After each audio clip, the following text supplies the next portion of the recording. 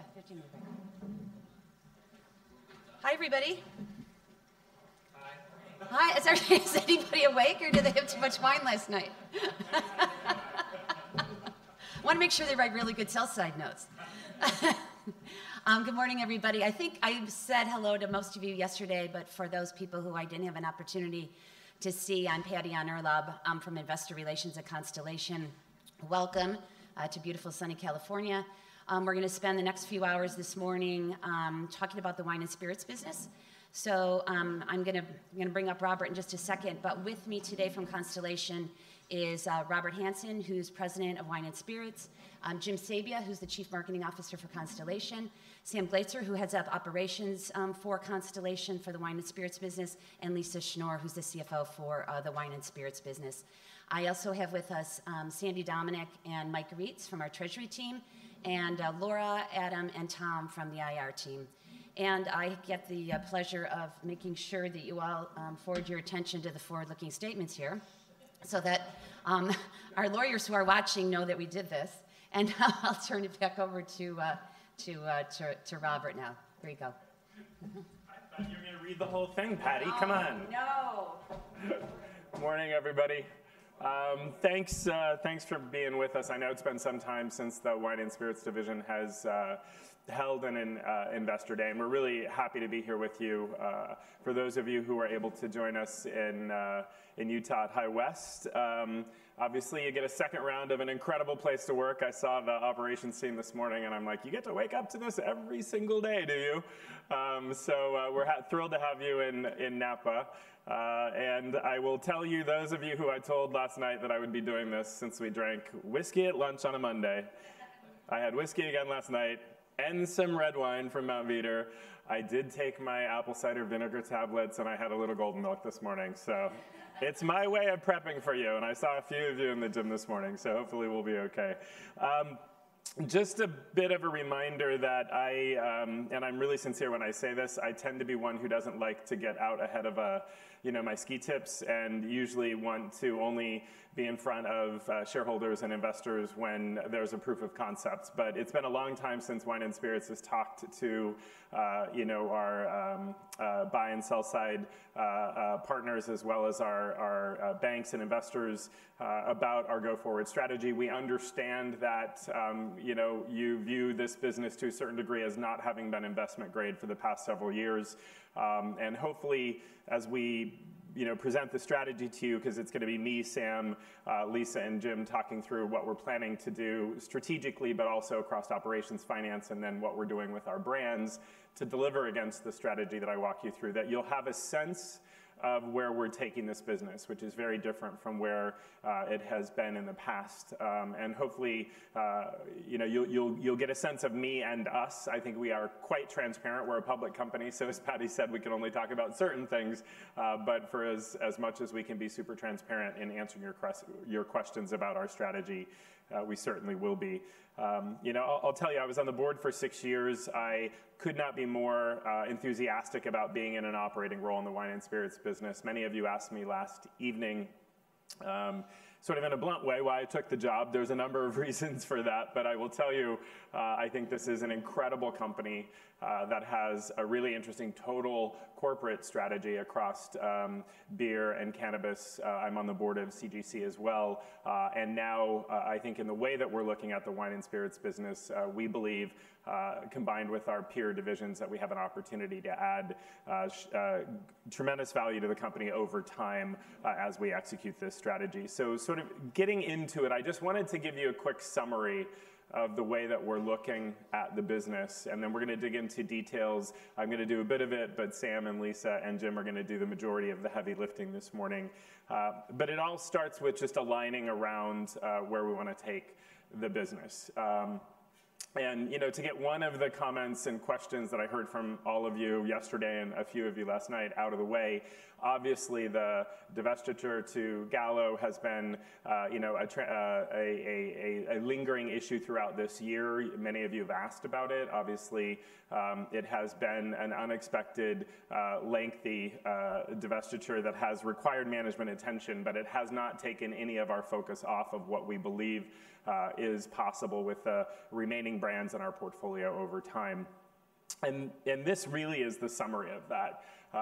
If you think about how the division was positioned in the past, it was a very broad portfolio of both wine and spirits brands that competed across a tremendously broad price tier, price segmentation across a tremendously broad set of consumer segments, and frankly, a tremendously broad set of brands that didn't have a connective tissue to the extent that we think the new portfolio, as we take the company forward, will.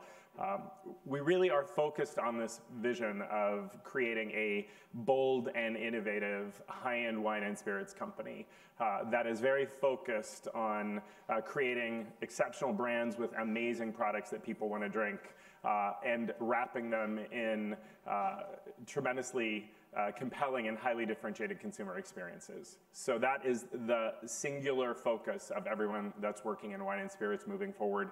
We'll talk about how this also applies to some of the more opening price point brands in our portfolio moving forward.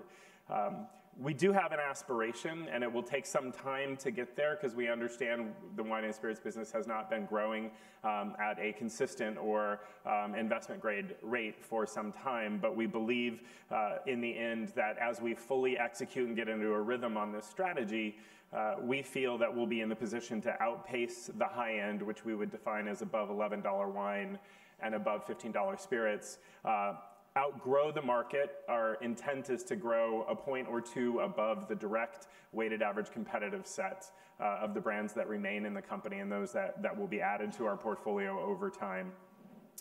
And especially to do so in a highly profitable way. There's one thing about growing your share and another thing about growing your revenue, but if you're doing it in a low quality manner, meaning just simply leveraging price to get to those outcomes, it doesn't deliver sustainable returns because it's not profitable. So we want to be in the position to out execute our competitors and are very much focused on growing our operating margin to around that 30% benchmark. That's a significant lift. It'll be a mid-single digit lift from where we are today. But on the other hand, I think you'll hear from us that it's not just a goal. We've really started to attack brand by brand what it's going to take across cost of goods sold to hit the gross profit, including mix and pricing in that, and then where there is SG&A leverage across the company to deliver this outcome and feel confident we can get there over time.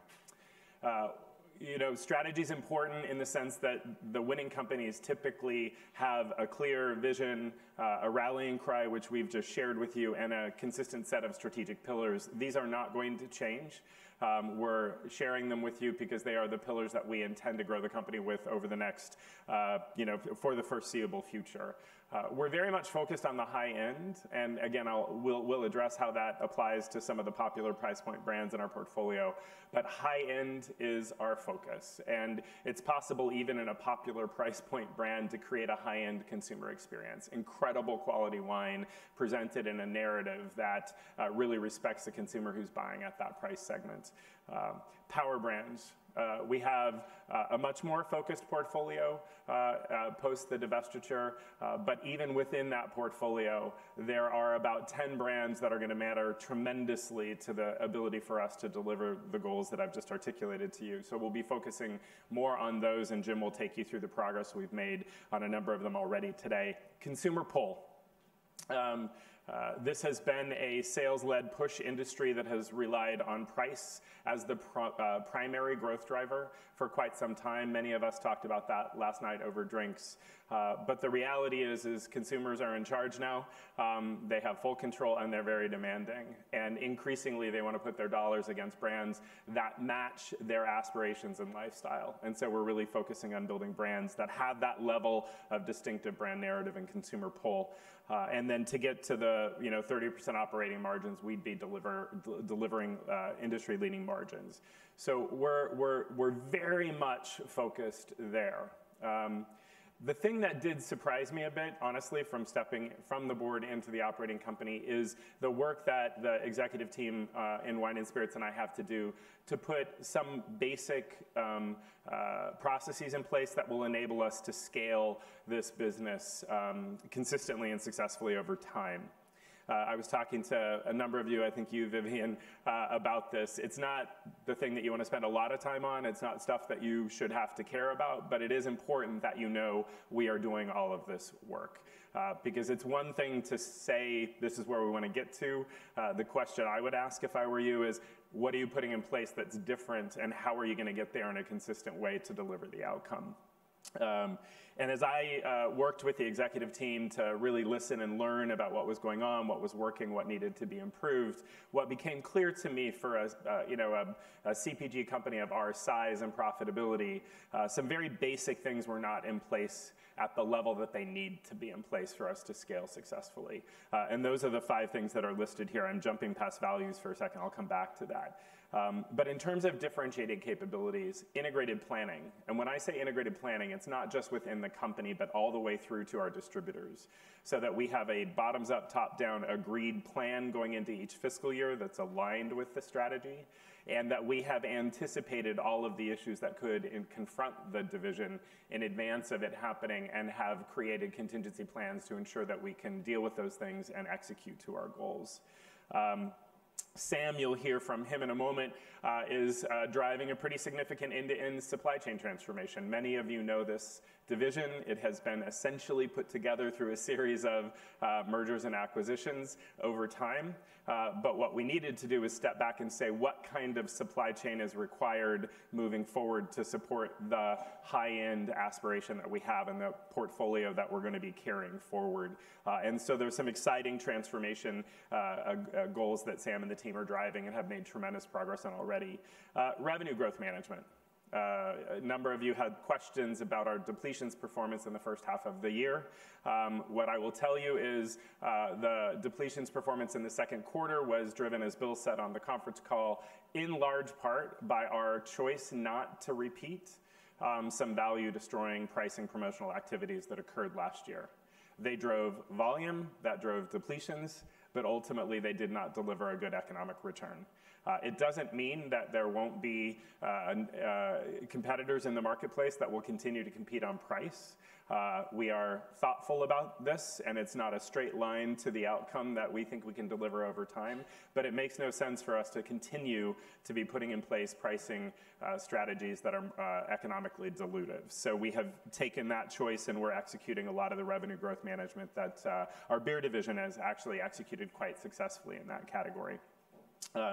Jim is going to be talking quite a lot about the evidence we have of success with our power brands already.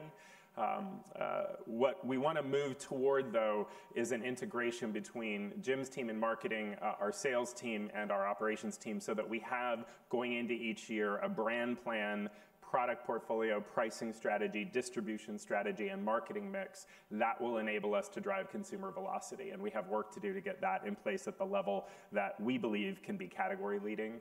And then importantly, and I'll just give you one example here that was, again, a surprise to me, but we're getting on top of it quite quickly, is to get a short, medium, and long-term growth pipeline in place where we've identified consumer-driven NPD that is going to be relevant and highly distinctive for the brand. What was interesting for me when I observed what was going on in the division is, there's a natural go-to-market by which most CPG companies take their new products to market. And that's built against the longest lead time customer who's buying, and it's typically our large national accounts. We did not have that process in place at a robust level, and so we were chasing into NPD oftentimes off-cycle, and selling it into our customers not on the cycle of when they make their big buying decisions. So we were always a little bit on our heels. So we've caught up for fiscal 20. We have a lot of exciting NPD coming back out in the back half of this fiscal year. And we're going to be developing our fiscal 21 and 22 NPD concurrently against this strategy so that we can be on the buying cycles of our large customers and get the benefit, full benefit of the new product development that we're implementing. But all of that has to be underpinned by a winning culture, a culture that's rooted with employees who have a huge ambition and want to win, and are working in a highly collaborative manner. And for those of you who I spoke to yesterday, we've revealed this strategy over the last month. I had a private equity background before I joined the Wine and Spirits division, and so I gave myself essentially 90 days to get the investment thesis in place. And then we started syndicating it with the division, shared it with the board to get their approval for the plan and the investments we intend to make in the business. And then we had a very blunt discussion within the division. You know, this is what we're going to do, and you have a choice. You're either on with it all in, or you're not. There's an A job out there for everybody, no hard feelings, but this is where we're headed, and what you can't do is sit on the sidelines with your arms crossed. And that level of transparency has really energized the employee base and the company to help take this strategy forward and execute, because ultimately winning execution is what's going to drive the result that we need to deliver. So on a single page with a lot of words, one of my greatest challenges in life will be saying more with fewer words, but I'm going to give you all I have this morning to help you understand where we're headed. This is what we plan to do for the foreseeable future, and believe in our ability to execute this in a way that is going to drive shareholder return from this division. It does require a bit of a mandate, which is a shift for the organization. And obviously, high growth, high margin opportunities is the underpinning of all of this. When we've dissected the business, what we've seen, and Jim will probably give you a really interesting example on revenue growth management a bit later, there's a level of complexity that we've been driving where people have just been pursuing volume but not profitable volume. And so we're really dissecting brand by brand, product by product, state by state, distributor by distributor, what we've been doing and what we need to do differently to drive growth, but also have a focus on margin. We have a bias towards two types of growth. We have in these 10 power brands that we'll walk you through what we think are large-shouldered brands that can carry more varietals or categories in the case of spirits. And so our bias is to leverage those brands more. It's obviously much easier to get growth out of an existing brand where there is already consumer pull than it is to introduce something completely new to the world. However, we also do believe there are new-to-world opportunities. We have really innovative teams outside of the US and Italy and in South Asia and Australia, New Zealand that are driving some really interesting market innovation, and we're using them a bit as a pilot for some new-to-world brands that we're going to bring into the mix as well. And then, as you know, we have a great ventures division that's making minority investments in high-growth categories of business. If I take just two examples, we made an investment, well, three actually. We made an investment in Nelson's Greenbrier, which we've now brought into the portfolio. We just recently made an investment in Durham Distillery, which is creating a really interesting craft gin portfolio, but also has taken a lead in high-end, ready-to-drink cocktails. An investment in something like El Silencio, which is taking a strong position in the mezcal category. So we believe we can leverage our ventures division at the right time to bring new brands into our portfolio once their scale has been proven. But the primary focus is on these large-shouldered, what we call power brands, and there's 10 of them, and we'll walk through them. We also need to be in the position to rapidly address consumer trends. There are 5 trends I'll talk you through in a moment that we're paying super close attention to, 3 of which are an immediate focus for us. And then 2 are longer-term transformations where we need to build some capability. And then, of course, as I mentioned, end-to-end supply chain transformation and really building our NPD and innovation flow against the go-to-market. So, revenue growth management, net sales value over net sales volume. You'll hear us talk about this more and more. The industry is depletions obsessed, and we understand that. However, the reality is when you look at pricing and mix on our higher end brands, the value of the brands is going to probably drive more net sales value growth and then volume growth. And we're going to have to carefully put together a scorecard to help you explain why we see the strategy working and how it's going to deliver value over time. We want to reduce some complexity that we've had in the business. There's just been a lot of complexity that has prevented us from focusing on driving profitable growth. Sam will talk you through a lot of what we're doing in the supply chain around that. And then the operating efficiencies in some of the processes that I mentioned earlier will be what we think we'll put in place to deliver against it. We actually have evidence that the strategy is already working. I know there, again, from a lot of the writing that you've done, as well as some of the questions that we've gotten, over the past couple of days, essentially, I think people are looking for a silver bullet, which is the business was here and now you want it to be perfect. And the reality is that's not how things work. There's never a straight line to the outcome. It's always, a bit of a process to get there. But we believe that we're on track to exceed market growth in our IRI channels with the power brands that we mentioned. I'll give you an example of that in a moment, and Jim will further validate it in his presentation. If you isolate the RemainCo portfolio, we're actually not too far away from our gross profit target at the moment with the mix of brands that are going to remain with the company, well above the total margin performance of the existing portfolio, including the portfolio of divested brands. EBIT will take some work, but in the end, between what Sam shares with you to get our gross margins to the target that we have established, the profit and mix opportunities that we have beyond that, and then the SG&A leverage that Lisa's going to walk you through, we feel confident that we have a glide path to get to that 30% operating margin.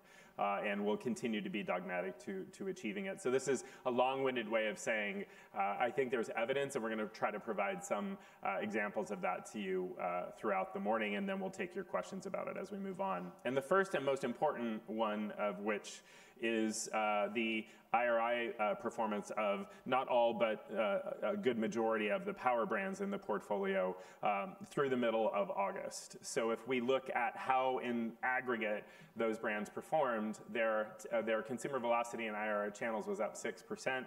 It varied from a high of up 33% with the high growth brand where we were yesterday, High West. We had about 13% growth in Kim Crawford, 6% in Robert Mondavi Private Selection, 11% Maomi, 6% Svedka, 2% in Woodbridge, which is a really critical brand of ours, very large volume where we're working on improving the margin, but it's outperforming a declining category by about 400 basis points right now. So we feel confident in that. Obviously, our Ruffino Prosecco business at 11%, and I mentioned High West at 33%. So we're really focusing our efforts and all of our marketing investment behind driving the velocity of these brands and creating consumer pull.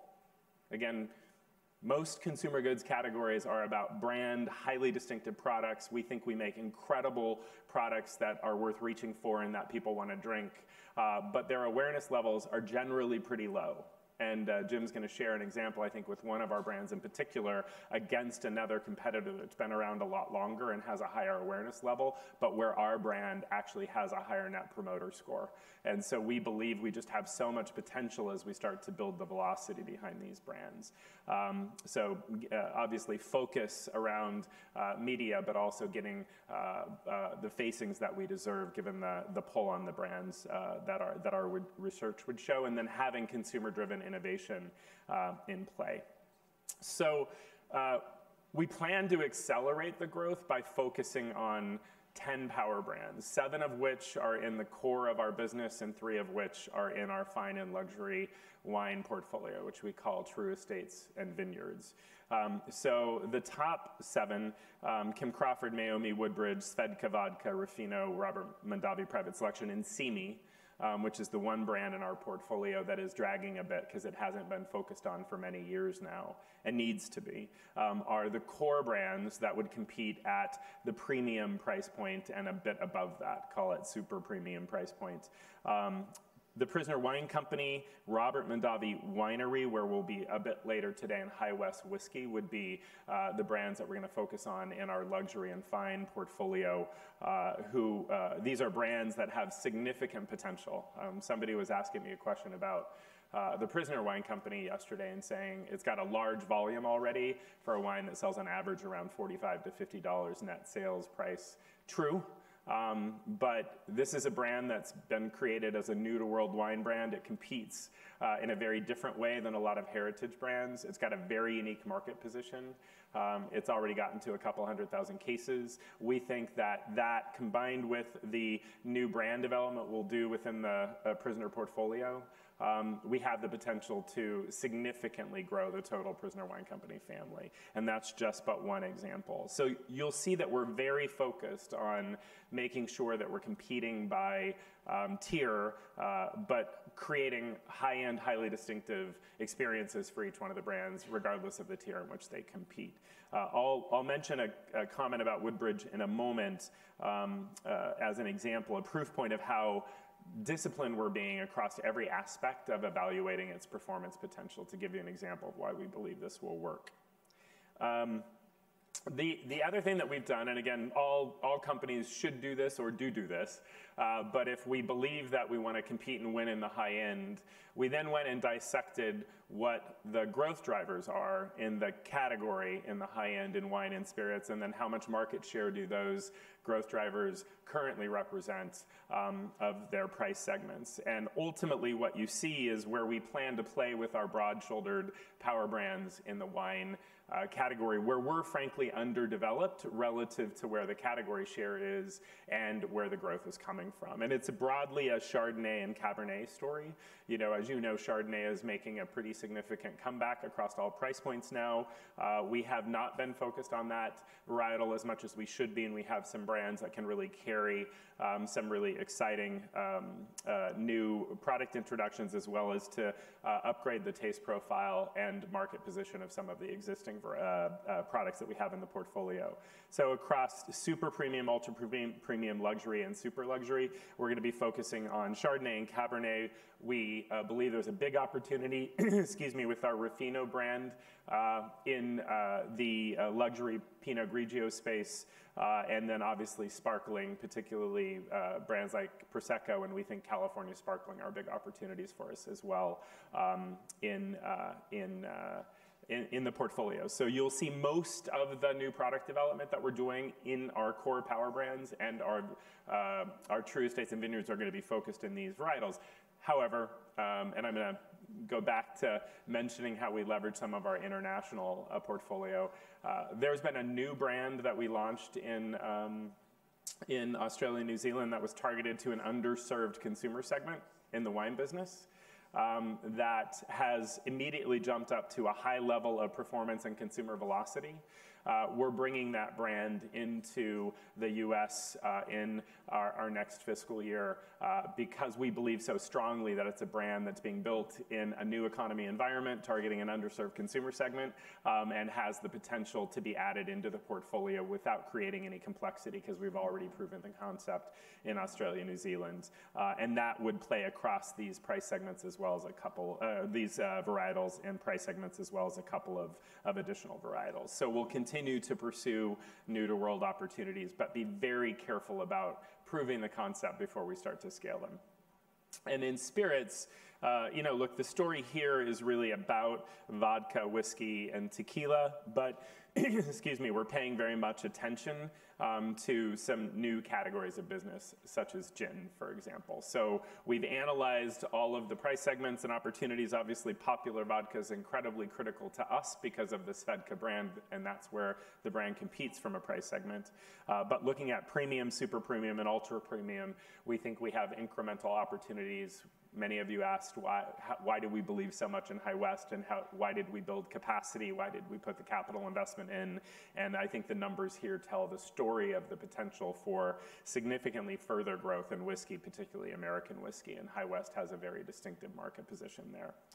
So we're really going to be focusing on tequila and mezcal, vodka across price points, and whiskey, particularly American whiskey, across price points, leveraging our broad-shouldered brands, but looking for incremental opportunities to extend the brands we have. So that is essentially the focus that we have against the profit pools in both the wine and spirits businesses in the high end.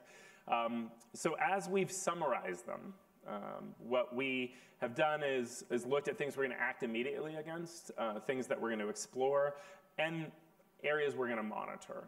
And I'm going to focus really what's on the right side of the grid for the sake of focus and time this morning.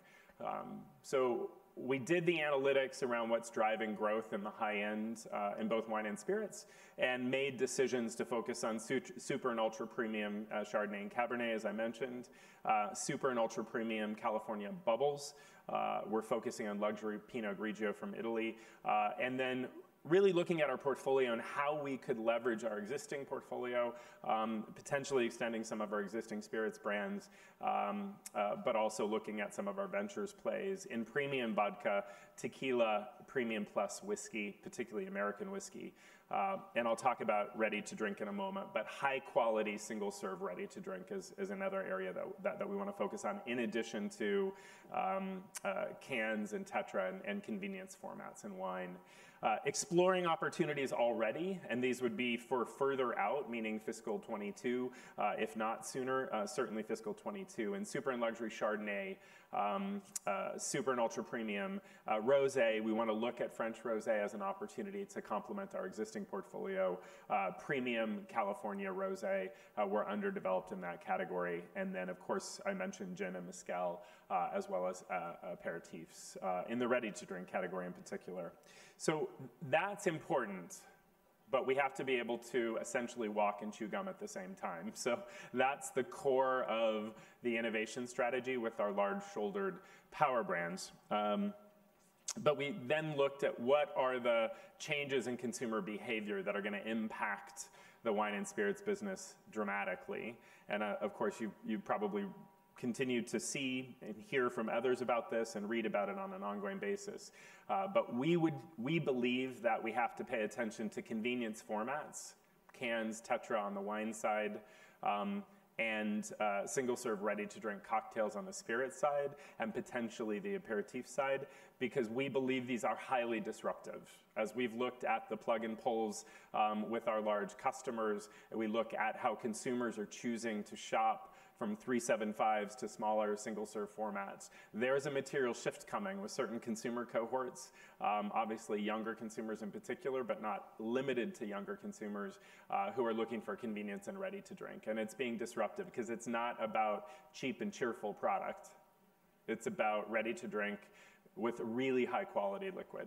And we think being able to do incredibly high quality, high-end brands and spirits in single-serve formats is going to be important to our success moving forward.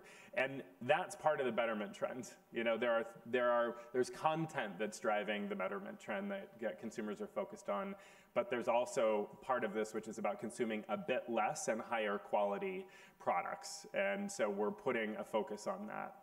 Longer term, and I'm going to spend just a moment here because it's important. Longer term, the reality is the consumer's in charge. Technology has given them all of the power in terms of knowledge. I was surprised coming from an industry where 15% of sales is done through direct-to-consumer, whether boutiques, e-commerce, or omni-channel, that in this business it's only about 2-3% right now. And that's split across both direct-to-consumer and three-tier e-commerce. I was also surprised to find, as I've gotten to know, and I have a huge amount of respect for our distributor partners, how they view e-commerce as both an opportunity and frankly a threat to the traditional route to market that has existed. And I've been through this before in a number of different industries, and I'll just tell you, you can only look at it as an opportunity. Because if you look at it as a threat, what you're going to do is be on your heels when the consumer has made the choice and the category dramatically accelerates. So numbers. Three-tier e-commerce is growing at 40% year over year. Our three-tier e-commerce business is growing at 52% year over year. So we're well outperforming the category growth, albeit off of a very small base. But it shows that the consumer is choosing a different way of buying. We also know that the direct-to-consumer business, which is very small, is growing about 15% year over year. We're growing at 16%, so slightly outperforming the category growth. So over time, and we're going to do a proof of concept with some of our high-end brands, we are going to prove that it's possible to integrate the tasting room experience and a direct-to-consumer e-commerce experience create that experience for those of us not fortunate enough to make it to High West Distillery or to the Robert Mondavi Winery and have the tastings you'll have a bit later today, and be in the position to grow our power brands in the way that the consumer is choosing to buy. And we're engaging with our distributors, because I'd only use examples from my prior experience, but every time I've confronted a wholesale distributor that is concerned about a brand engaging a direct-to-consumer, what we've done is a proof of concept. And in one case, it took a really critical trading radius from $8 million to $20 million, and that was within just a few blocks radius of a single store. And when one of my former employers opened up a boutique adjacent to one of our core specialty retailers, the trading radius grew to 20 million, of which the wholesaler got 12, so it grew their business by 50%, and my company got the balance. And ultimately, it was the tide that rose all boats, and it created a significantly stronger brand position within that marketplace. So our belief system is that this will happen, and we intend to prove it carefully with some of our True Estates and Vineyards portfolio, and then double down on the balance of the portfolio over time. And then there's no question, you read all about this, that especially younger consumers are going to be more demanding of the companies that they do business with to create sustainability as a core aspect of how they go to market.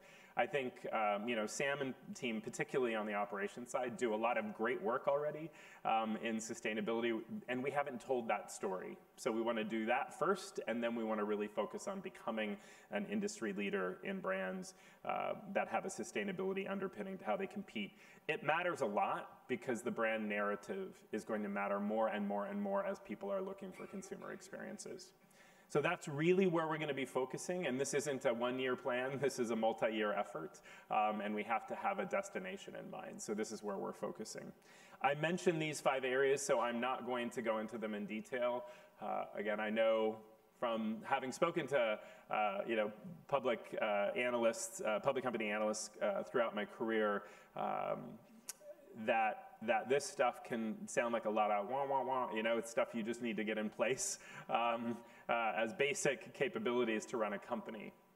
But I would also tell you that it's great to have a strategic vision, but if you don't have the foundation upon which to scale, it's not sustainable. And I think part of what has led to the underperformance of the division is there just hasn't been a robust capability to execute. And I'm really proud of the team because they've embraced these areas, and we have made incredible progress in a very short period of time of getting all of this in place. We're planning in an integrated way. We have syndication sessions with all of our distributors planned in early January. They've started now, but robustly in early January and February before we enter our next fiscal year. Sam will show the progress we've made on the supply chain. We've made really strong progress on a number of our critical brands, particularly the popular and premium price point brands on revenue growth management. Jim will share with you the great progress we've made on brand management. And then importantly, the hardest thing was to get caught up on our innovation pipeline. So we have already completed the NPD for 20 and 21 broadly, and we're focused now on 22 as we're executing 21 so we can get caught up to the buying cycles. Some of you have asked, what do we expect in terms of the revenue profile?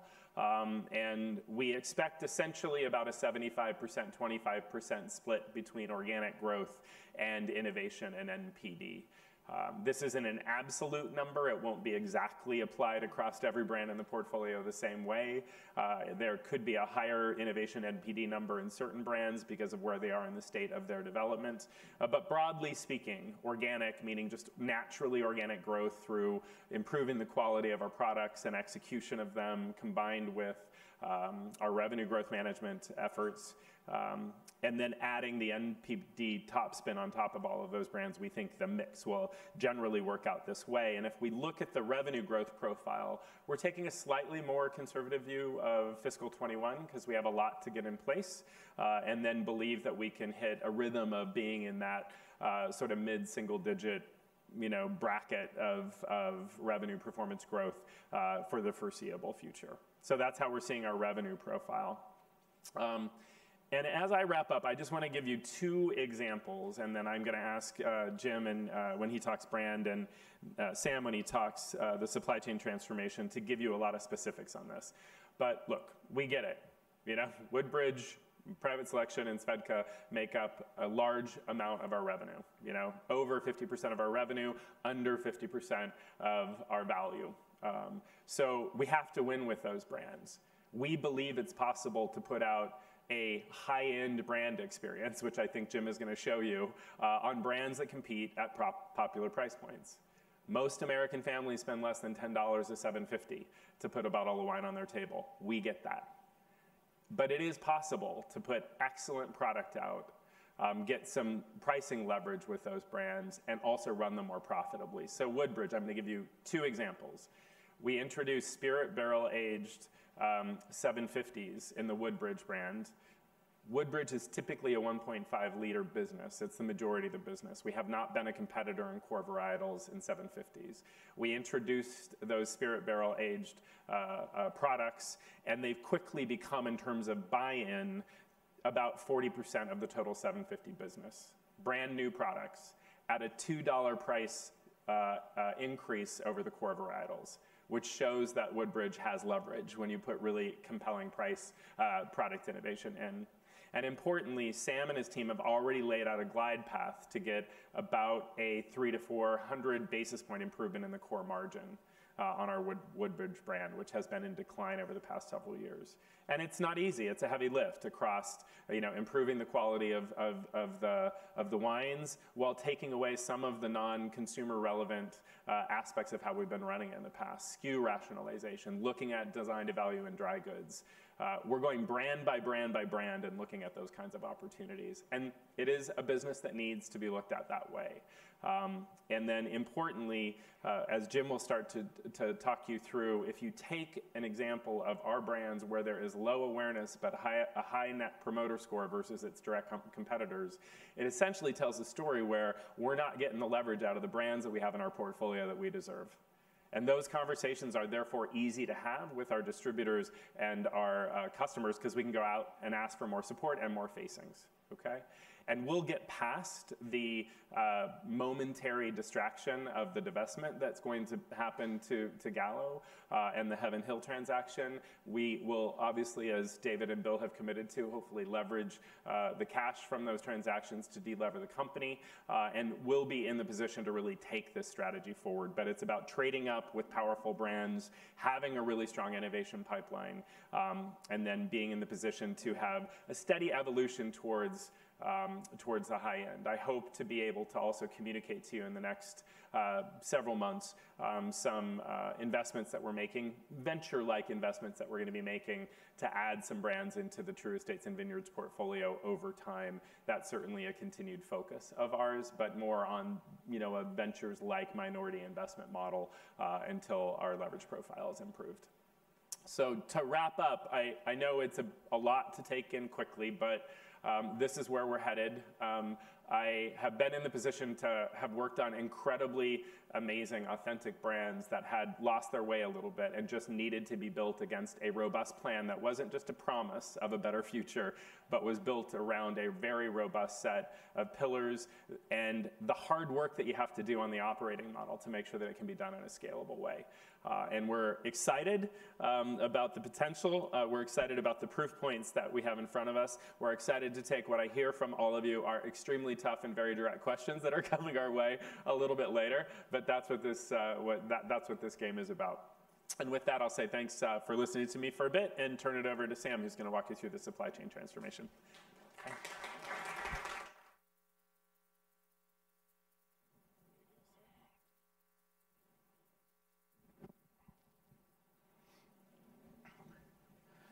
Good morning, everyone. As we said before, but welcome to Napa. It's home for some of us, and at least we've got windows in this room to be able to see out and somewhat experience what is going to be a fantastic day.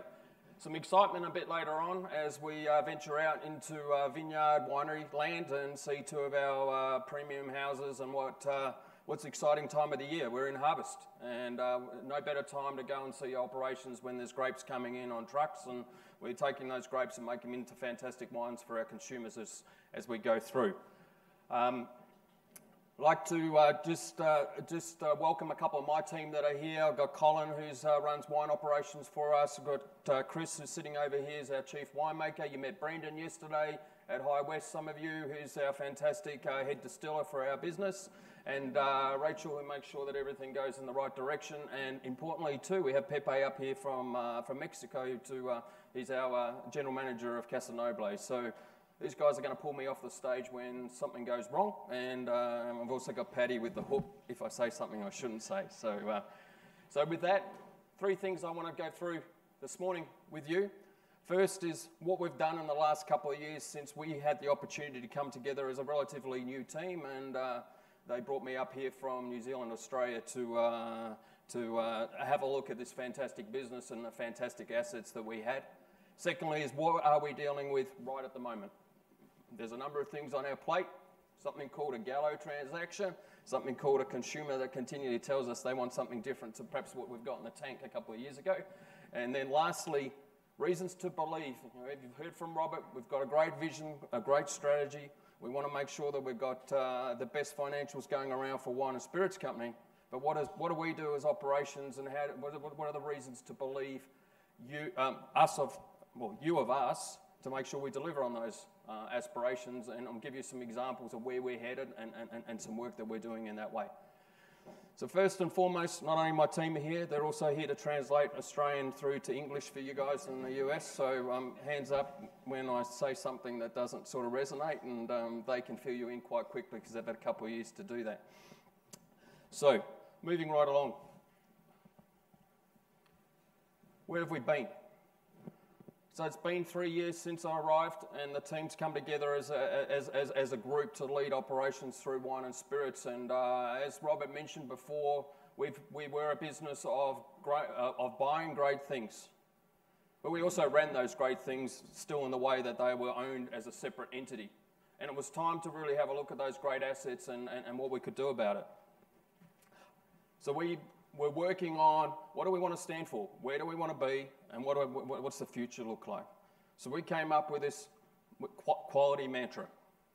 And for me, a quality mantra really is a core driving principle of where I've come from in my experience and my growing up. I've been fortunate enough to be part of a wine family back in Australia.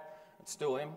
But that gave me a real essence to whatever we make and whatever we produce, we can never compromise on quality at the end of the day. It's got to be best for the price point that we're putting out on the shelf, and the customer's got to choose us over our competitor. And the day that we compromise on quality through anything that we make is the day that we may as well pack our bags and go home. So quality was our mantra, and I'll talk more in a minute around what quality means to us. And then we brought in this concept of highest and best use. We had, as I said before, some magnificent assets, but maybe those assets were being used more from a brand-led approach than what does it mean to Constellation. So if I talk about quality in terms of the different aspects that it means to us as a team, first and foremost, we do have the best team in the industry, bar none. We've got the best viticulturists, we've got the best winemaking team, we've got the best operations team, we've got the best finance team, we've got the best HR team. We've got a fantastic team that day in, day out want to make this business better each day. So we can't do anything unless we've got the best team. And they can't do anything unless they see a bright future and some great products, some great brands that they are representing and actually seeing them out there being consumed on shelf and being pulled off. In the last couple of years, 100-odd medals through not only our more affordable tiers, but right up to the luxury end. And as you know, they play a different aspect in terms of how we take it to a consumer, in terms of a black box marketing play, in terms of the 50-odd gold medals that we've got on that, right up to a Schrader where we're expecting 100 points day in, day out, and from those great wines and in between. We also have some great results in our spirits portfolio. Casa Noble, day in, day out, it's getting great accolades, whether it's through the gatekeepers in industry magazines or it's in trade shows, as is High West, on a continual basis, and you'll start to see Greenbrier get more and more attention from us as we take that into the fold and use that. We talk about highest and best use in our vineyards. We have the best vineyard in the world. You will see it this afternoon. It's called To Kalon. There's a lot of industry press around To Kalon. There's a lot of stories around To Kalon. We own 500 acres of To Kalon. There's about another 100 odd that a number of other people have. There's 500 acres of Tokon that traditionally has been used for Mondavi. It's been grown from Mondavi. And you know that there's a Mondavi range and it starts at $20 and it goes up to $200, $300. If we grow that vineyard for something like a Schrader or a Tokon Wine Company, which is an MPD that one of the great winemakers of Napa's just released and got 97 points for, and we look at what we're doing with Prisoner in the up-spec and the up-tiered, you're starting to direct fruit from that fantastic vineyard into those wine programs. You're getting a much better return as a shareholder for Constellation, and we're getting a much better asset that we're driving harder. So we talk about 4 times the gross profit per 9LE that's now coming off of that vineyard and that fruit sourcing than was 3 years ago, where it was just feeding the Mondavi range. Now that philosophy just doesn't stop at Tokon. We own something like 10,000 acres here in the US, when we've got upwards of 1,000 odd growers. And each time we look at a block of fruit, we are very clear now on where that block of fruit needs to go in terms of its end wine use. And before it was a bit of a mixed puzzle, and before we make picking decisions and then change the allocation in the winery, which is very confusing for the teams, because you want to have a A-class viticulture team who needs to know what they're growing for, and the winemaking team need to take that grapefruit and make it into the wine that it was destined for. And if we're not converting in that way and measuring that conversion rates, then again, we're paying a lot for fruit. We'll talk about it in a minute, but 50% of our COGS is coming from fruit right through to the finished product and what we see. So for us to start lining that up, highest and best use, and making sure we make quality decisions right throughout. Had a good chat last night with a group of you around style. We bought Meiomi. Has the style of Meiomi changed since Constellation owns it? We bought Prisoner. Has the style of Prisoner changed since they owned it? In the last couple of years, we've developed our own in-house sensory department. Whilst it's in-house, it's very independent. And I liken it to, say, a food and beverage type, where you have a panel that go into a dark room. They don't know what they're tasting. There's dark glasses. They are not winemakers. They are not Constellation employees. They are people off the street that we have trained for 3 or 4 months that can replicate sensory and taste nuances or flavours, let's say, in a wine, in a spirit, in food. And their job day in, day out is just to rank the intensity of what they see against those flavours or smells. And from there, we can then do like a cluster diagram, Venn diagram, and look at each of the different intensities of those and match that back to the original Meiomi we purchased or the original Prisoner we purchased. And that allows us to continually make sure that before we package and bottle wine, that we are getting exactly into the zone or the cluster that the consumer is buying for Meiomi or for Prisoner. And we do not allow anything to go to bottling unless it fits into that spectrum of analysis day in, day out. We also do this with MPD. In terms of what's a new product, what's a new flavour, where we want to head. Okay, so where does it sit in the intensity curve, and then how do we go about it? We'll talk a little bit more about the buttery Chardonnay in Mondavi. It's one of those key things. What was the intensity of butter that we needed, and how can we go about getting it? Highest and best use of capital. It's especially important to us as we start to pivot and look at MPD, but having the capabilities to run with MPD, or if we want to look at how our vineyards are planted and we want more fruit, we can't continually spend money on expansion. So the question the team came back with is, how hard are we actually using our assets today? And if we're using them as a single site point of decision making rather than a network of Constellation, that's where we start to see these efficiencies and these improvements. So 3 years ago, we were looking at something like $80 million in terms of increased tanks or cooperage requirements within our wineries. We put together a network team that looked at each of the different wineries and locations we have, and there's something like 44, and all the tank capacity and the ways we could move wine or fruit around, and suddenly we didn't need cooperage anymore. So we could take that capital from expansion, work our assets harder, and then start to send that back to more important things like a new winery in Italy, to help us with our Prosecco, right, up near Venice. We've been able to do some more vineyard expansion down in New Zealand in Marlborough for Kim Crawford. Some of you would have seen yesterday the new packaging line we have at High West. All these things have come about from us taking a little bit more time and consideration in terms of highest and best use of capital and making quality decisions around it.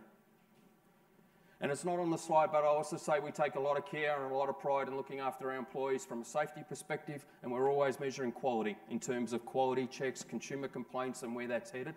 And we're working in the right direction, and some great wins and some great improvements over the last couple of years as we made that very much the forefront of what we do day in, day out. The last piece on here is around $20 million. I'll talk to where we're headed shortly, but what we've done in the last 3 years, Colin and his team have really driven some productivity initiatives through the wineries. And it's generated over $20 million of savings through our COGS that come through as our standards. So jumping across to our COGS, and I don't want to belabor the point, I think a lot of you in the room already would understand, but wine COGS and spirits COGS are different to beer COGS in terms of when we release them and when we sell them. That's when the standards and the margins and the P&L start to flow. So if we go and buy grapes today for Schrader, it's not going to be 3 years' time until you see that come through from a P&L perspective. And if we then buy grapes for Kim Crawford, it might be 6 months to 12, 18 months before you see that. So any savings that we do as a team will take a period of time to materialise themselves through our P&L and the way that they look at. But over the last 3 years, and we're starting to see it really gain traction now, but we've been beating the CPI index by 37%, and we've been 54% lower than a PPI index or basket of goods for a similar competitor size. And that's really giving us great knowledge that these decisions and going after quality and highest and best use is starting to give us the right direction in terms of our standards. And ultimately, our standards are going to help drive those margins that we're all after. So that's where we've been. What do we have to look out for and where we're heading? The Gallo transaction, as Robert mentioned before, it's taken us a little longer to put this one away. It's still in process, as all of you know. We've got harvest going on. The team are trying to run wineries that are knowledgeably going to go to Gallo as Gallo assets, so the teams have already got new contracts and things, the fruit's coming in, everything's going on, but at the same time, the attention to detail at all our sites and getting this harvest through has been first class. But what I wanted to show you here is the extent of the deal. It's the biggest US wine deal in history. I think the next biggest one was the Treasury Beringer deal, or Foster's Beringer deal, about 1.5 billion back then. And then the third one was the Constellation Mondavi, I think, was the third one. So from that perspective, we're dealing with a big beast, and we're dealing with a lot of complexity. So what I wanted to show you is where we are today in the blue. So 40 sites, 120 brands, 1,600 employees and ops, making 54 million cases. And we've nearly got 600,000 tonnes worth of capacity. As context, the industry is about 4 million tonnes in totality. So we're pushing up around just over the 10%, 10 to 15% in terms of industry percentage of tonnes coming through us. Post divestiture, we'll be back down to 30 sites. We talked about the power brands before, but there'll be about 20 main brands for us that we're still making. The team will be 850, 24 million cases, and 260,000 tonnes of capacity. Just a breakout of, it's a little hard to see, but that's the world, and there's a breakout of California. Green is what we've retained, red is what we've divested, and yellow is third party.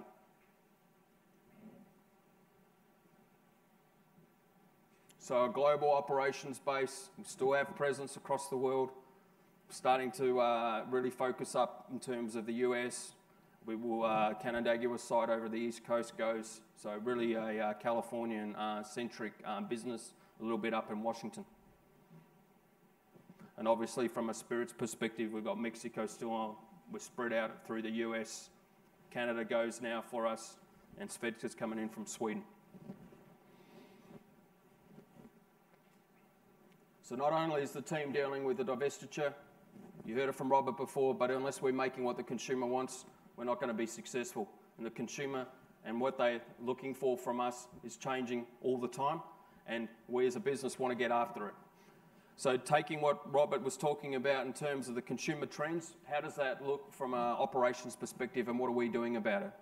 So from a premiumisation example, taking Simi Chardonnay. Simi is a brand that hasn't had a lot of love.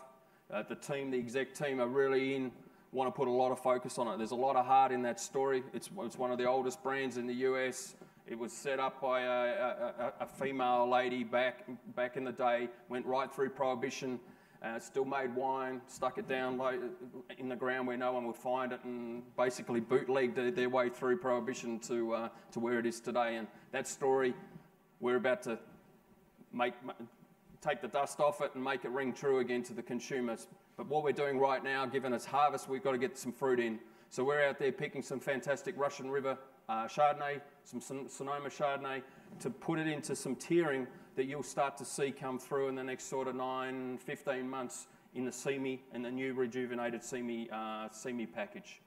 Organics, and we talked a little bit about sustainability and what that means and where we're going. Well, not only did we make an investment up in Veneto, Venice, for our to be able to produce more and more Prosecco. It's where Pinot Gris is coming from for us. We're about to release an organic Pinot Gris coming from Ruffino. We're also doing great things in New Zealand. We're part of New Zealand Sustainable Wine Growers in terms of what we do with Kim Crawford and Nobilo, and really pushing those wines through.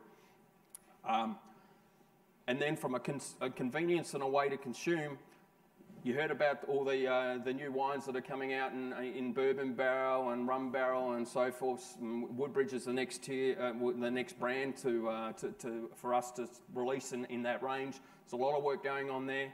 Casa Noble, High West are always expanding on their single barrel program, where you as a customer can go in and select an individual barrel and then have that packed up by us and sent to your restaurant or to your store or whatever needs to be. We're in the process of justifying at the moment can investment for us to be able to run cans at Woodbridge. Prior to this, we've been using our beer assets, craft brewing assets around the country. But as we start to get scale, as we start to need flexibility, Kim Crawford's coming in cans, 250 ml, which we worked out last night, it's about 8.5 ounces, I think, Jim, and then 12.5 ounces, I think, for the 375 ml. But we're running different formats with cans. We need to run different clusters and pack types in terms of what we come off the line, whether we're running sleeves, whether we're running pre-print. But this investment will allow us to be flexible. It'll allow us to be nimble and allow us to get after it in a big way.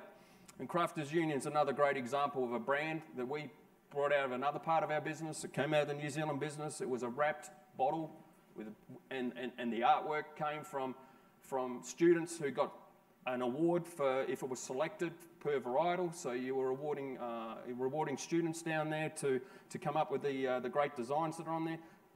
We uplifted that after they started cans. We brought it here to the US, and this is running superbly well for us and gives us confidence that, as Robert said, bringing up this next brand, that we will have the same success and look at that. And we're also looking at Woodbridge and Tetra. Right, so we've been running Vendage. Vendage is going to Gallo. We've been Rex Goliath and things. But Tetra and the way that we look at that convenience package is something that we need to be after as well. So we as ops need to make sure that we've designed the network and we are ready to go with whatever gets thrown at us in terms of capability, needs, varietal needs, and making sure we start thinking about sustainability and what the consumer's after in that space. So that's two of the big things that are on our plate at the moment. Taking our core base of where we are today. We talked about safety a little bit before, but making sure that we take care of our people day in, day out. We talked about how quality's absolutely front and centre for us at all times, and making sure our customers getting what they need in a timely fashion is also extremely important. So taking those core strengths, overarched with the great team of people, what does our future state need to be if we're going after a premium portfolio, 25% of our revenue coming from MPD and innovation, and at the same time a condensed network in which we do have some drags, we're going to be challenged with some overheads in our packaging facilities, but the team have had some great ideas, and we'll talk about this in a minute on how to overcome them so we don't miss a beat in our charge towards our 30% operating profit. So our future state, we talked about it, premium, more agile production, ready to go when we need it. We want an on-time and to service level. I think we've been a little bit vanilla in the way we've been looking at things. We'll do anything for anyone. But at some points, we need to make sure that we've got our customers categorised in the right way. Our brands are categorised in the right way. We've got to make sure that our service delivery methods are categorised in the right way. And the way that we take orders and fulfil orders is all sort of lined up. And Robert talked about that before. It's about process. We've been a little hand-to-mouth in Excel spreadsheets and as opposed to database and real-time metrics to help us run operations, and we're investing in that. So we talked a little bit about highest and best use of capital before, but freeing up some capital will allow us to put in a big data ring, a network into Woodbridge, and surprise, surprise, we went from basically having pigeons taking temperatures of our tanks to being able to see it on a computer screen at any one time, and then being able to dial up and down the temperature of those tanks, which is extremely important during harvest to control the ferment. Inventory. It's always something that has been in the back of our minds is how much inventory sits between us in terms of, let's say, Woodbridge, to where a customer who's actually on shelf with Woodbridge. And we're getting after this in a fast way and in a matter-of-fact way. But we think there's a lot of opportunity in our supply chain from end to end to really look at inventory and make sure we have the right amount of the right brands when it counts. We want to work back from the consumer, be collaborative on our way through, and work more as a leadership team rather than silos. So Jim and I working closely together. Matt Deegan, who runs our sales business. We need to be holding hands and making sure that us, the consumer, understand then what the distributor needs and then what we need to do is from an operations perspective. And then lastly, it's just continuing to work the network and working our assets harder, more as Constellation than Robert Mondavi or Simi or Charles Smith. It's working it all together as one group of great brands, but we have a fantastic network behind that we push and pull the demands we need through our production facilities. And lastly, just talking through a little bit more on looking at the ways in which we look at individual brands and individual SKUs and making sure the bill of materials, all the cost inputs that are going in are very aligned to what the consumer wants and where the consumer wants to pay at. So we said before, COGS is made up of 50% grape costs.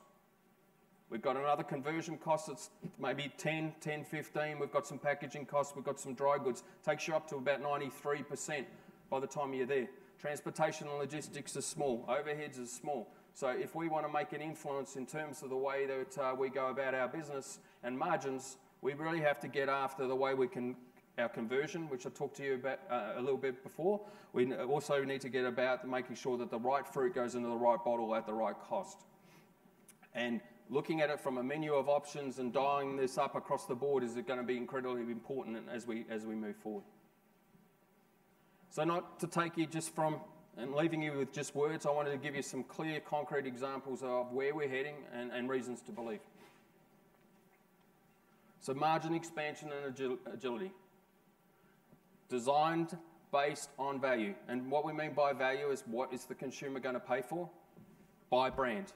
We have to get after Woodbridge, we have to get after Svedka, and we have to get after RMPS if we're going to have any hope at all in getting to a 30% margin without the help of just pricing and the help of not spending enough on marketing where we need to.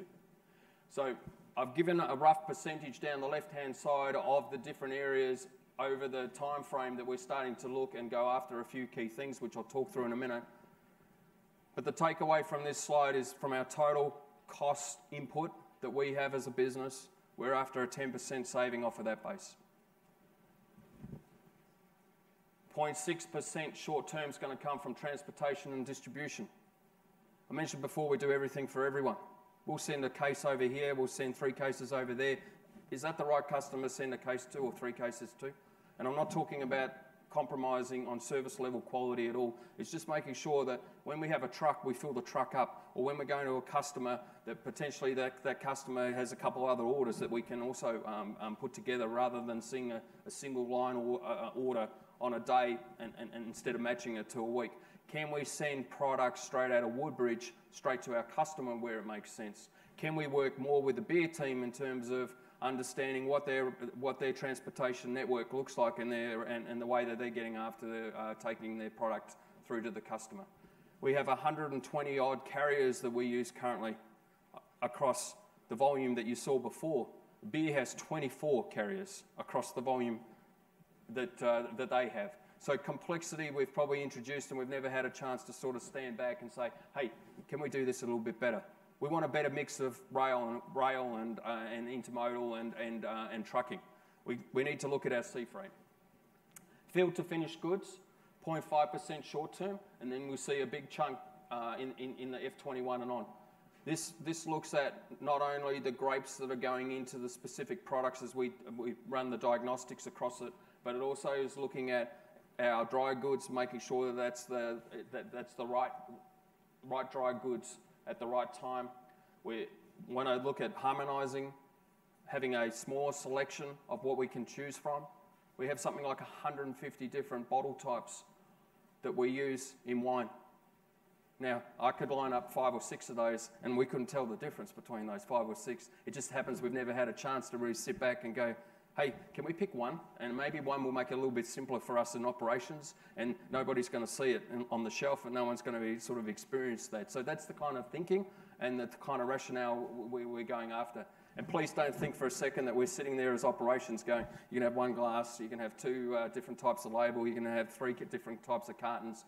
This is a collective decision that we get together as a team and look at the value, look at whether or not it does make a difference. And then we also ask ourselves, if it does make a difference, does it make a meaningful difference in where we would see a slowdown to what the consumer's purchasing from us or shifting to another competitor? So we're looking at the competitor set on an ongoing basis. Label weight, carton weight, glass colour, and so forth. And I'll get to a couple of specific examples in a minute about Woodbridge. 4-wall efficiency, that talks about all the great things that we're doing within our operations base. We've had $20 million of saving over the last 3 years. Colin's going after more, as is the Spirits team and what they're doing. And we're looking at that all the time. That's activity-based costing. It's the right labour force for harvest based on the length of harvest and what's actually happening on a schedule basis, rather than just going lump sum. We need 3 months worth of labour. It's going to come in on August 1 and it's going to finish up on October 30. All right, it actually looks at, well, we don't actually bring in too much fruit for the first 3 weeks of August, so maybe we only need 10% of that force. Then we're going to jump up to 30%, and then we're going to go at 100%, and then we're going to scale back down again. So it's really emulating and mirroring the intensity of the work that needs to be done, making sure that quality at all times. It's also about reducing waste. Complexity of bottles, complexity of dry goods, complexity of wine blends, all these sort of things at the same time will create a waste stream. And waste stream after waste stream after waste stream adds up. So we're going after even the smallest, minutest detail, but in a business of our size, if we don't do that, we're missing out on a lot of opportunity there that allows us to make our product a lot more efficiently, gives Jim a little bit more money to be able to make sure we're talking to the consumer in the right way. Moving to the big 3% bucket, this is really starting to look at how our vineyards are being planted. I gave you the example of Tokalan, this highest and best use philosophy. We just finished a vineyard planting in Lodi, so North Central Valley, near Woodbridge, 550 acres. It's planted out to red blending varietals, right? These are varietals that we traditionally had to go and buy on the Central Coast or up Napa, Sonoma way, and these will go in to help with our Prisoner brands, brand family. It will go in to help our RMPS family. It is unheard of for us as Constellation to consider Lodi as a source of fruit for those particular brands. But this vineyard's been planted in such a way with the right clones, with the right varieties, that the quality offer here will surpass those regions where it's not been a prime focus to grow those varieties. And so we're confident that we can substitute 550 acres of our own vineyard and our own fruit into blends that have been sourcing fruit upwards of $2,000 a tonne. So that gives us great confidence then that you'll see those COGS and those margins over time when those wines are released, as I said before, coming through. And us as a business, we've got 65,000 acres of vineyard that we're taking this harvest off. We've got 77 varietals. So the complexity that sits there, if we go through line by line, as we said before, in terms of block allocation, but importantly where and what brand it's for, and is it the right fruit mix for that particular brand, again, without ever compromising on quality or style, this is where we're going to see some great inroads. So tidying up here as our contracts start to come off, looking at what we could plant ourselves, and a lot of times we look at growers and partnerships to what they may need to plant to make sure that their vineyard is not going to come to an end in 3 years and they have business for the next 25 years. So we do a lot of partnerships around the world with our grower base, with new plantings, new ideas, and set them up in a sustainable way. Forecasting, planning and inventory, we talked a little bit about before. We're a bit hit and miss on where we are. We can get a lot more focused and a lot more narrow in terms of the decision making there, and work as a team. From our distributors, our sales teams, back through our customer service teams, looking at the inventory that we've got sitting truly as days on hand, safety stock, how much we've got sitting with our distributors, how much we've got sitting with Constellation, all those things we're looking at the moment, and we're after 0.9% in that cost category. And then lastly, as we've got the, not new, but the components of our network that we're left with Constellation go forward, how do we really make them work hard? How are we making them work together? And a great example of that is we are now looking at the old Ravenswood winery, which is over in Sonoma, is actually now going to be like our second prisoner winery in terms of the fruit that doesn't fit into our Napa facility because of permits and so forth. It is a fantastic facility for us to now use as a prisoner, or for prisoner supply. And this hasn't been done before because Ravenswood would have done Ravenwood and Prisoner does Prisoner and Mondavi does Mondavi. But all that sort of thinking and going on, that's how we're getting about that. So finally, in wrapping up here, in terms of making sure we are focused first and foremost on Woodbridge, with a couple of things that we've gone after, making sure that bottle type and decisions around bottle use are the right ones, and taking some complexity out. We're about to do a repack, a refresh of the label, and looking at some capabilities behind that, but that will also allow us to tidy up the number of label types that we have, the number of carton types we have.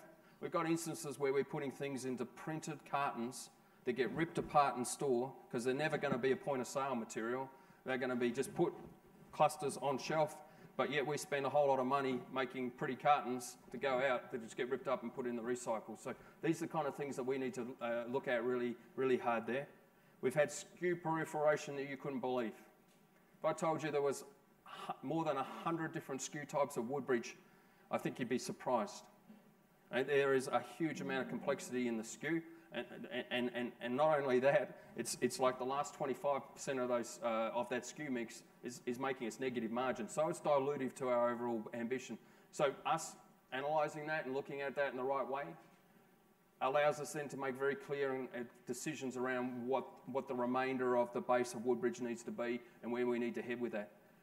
And coming through also, we've got these margin accretive MPD products like the barrel aged series that's coming through. We get cans right through the investment we're going to make. We have Tetra coming through, and then suddenly Woodbridge doesn't look like a dilutive to our ambition of 50 and 30. We start to prop that up. We start to get 300-400 points, and then suddenly we start to get very, very close, if not better, than where we need to be heading, which gives us a great amount of confidence that as we tackle SFIDCA and RMPS, these opportunities are going to exist as well. We just need to do it in a very sustainable way, and at the end of the day, making sure that quality and style is never compromised. So, in summary, where we've been, we've got some runs on the board. Now, we've had some headwinds as wine and spirits. The top line perhaps hasn't performed as well as we have. Some of the brands haven't performed as well as we've needed. But the operations team, the team that's come together as an A-class team, and day in, day out, comes to work looking for opportunity, looking to make it better. Takeaway, we got the best team in the game. We never will compromise on quality. style. It's so important to us. I want everyone to know that Prisoner today tastes like it did when we purchased it. It's the same with Naomi. The only reason we will change that is if the style of the consumer's asking us in the Naomi set to change that style for us. And we can track that really well and have the confidence that we don't allow things to go to bottling. So Mark West, examples of the past are not going to happen into the future, because that's what we come to work for. Transforming our network, you saw the complexity of it. We want to line it up. We want to make sure that it's right for the consumer, right for the MPD, but importantly, it's working really hard for us, because if we can squeeze the best costs into the business in terms of how we make things, it sets us up to make it a great business base to hand over to Jim and to Matt and for Robert to run in terms of the right COGS, world-class COGS, the right quality, off to the consumer with brands that love and a team that's really passionate about going after, and that's how we're going to win. And that's the game that we're in to win. So with that, thank you very much, and we've got to have a break for 15 minutes, I think, Patty? Yep.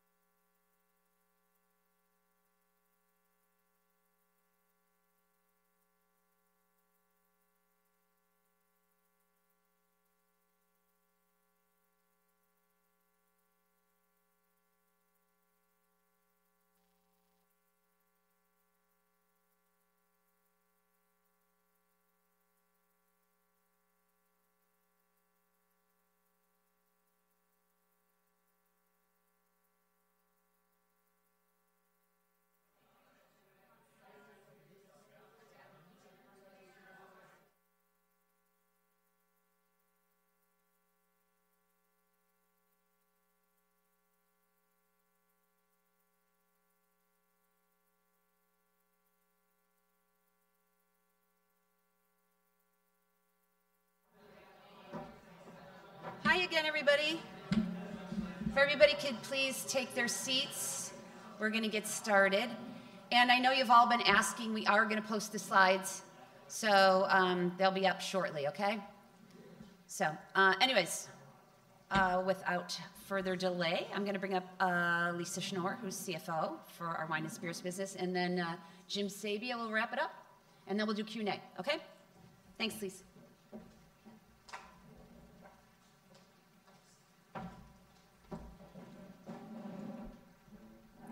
Thanks, Patty.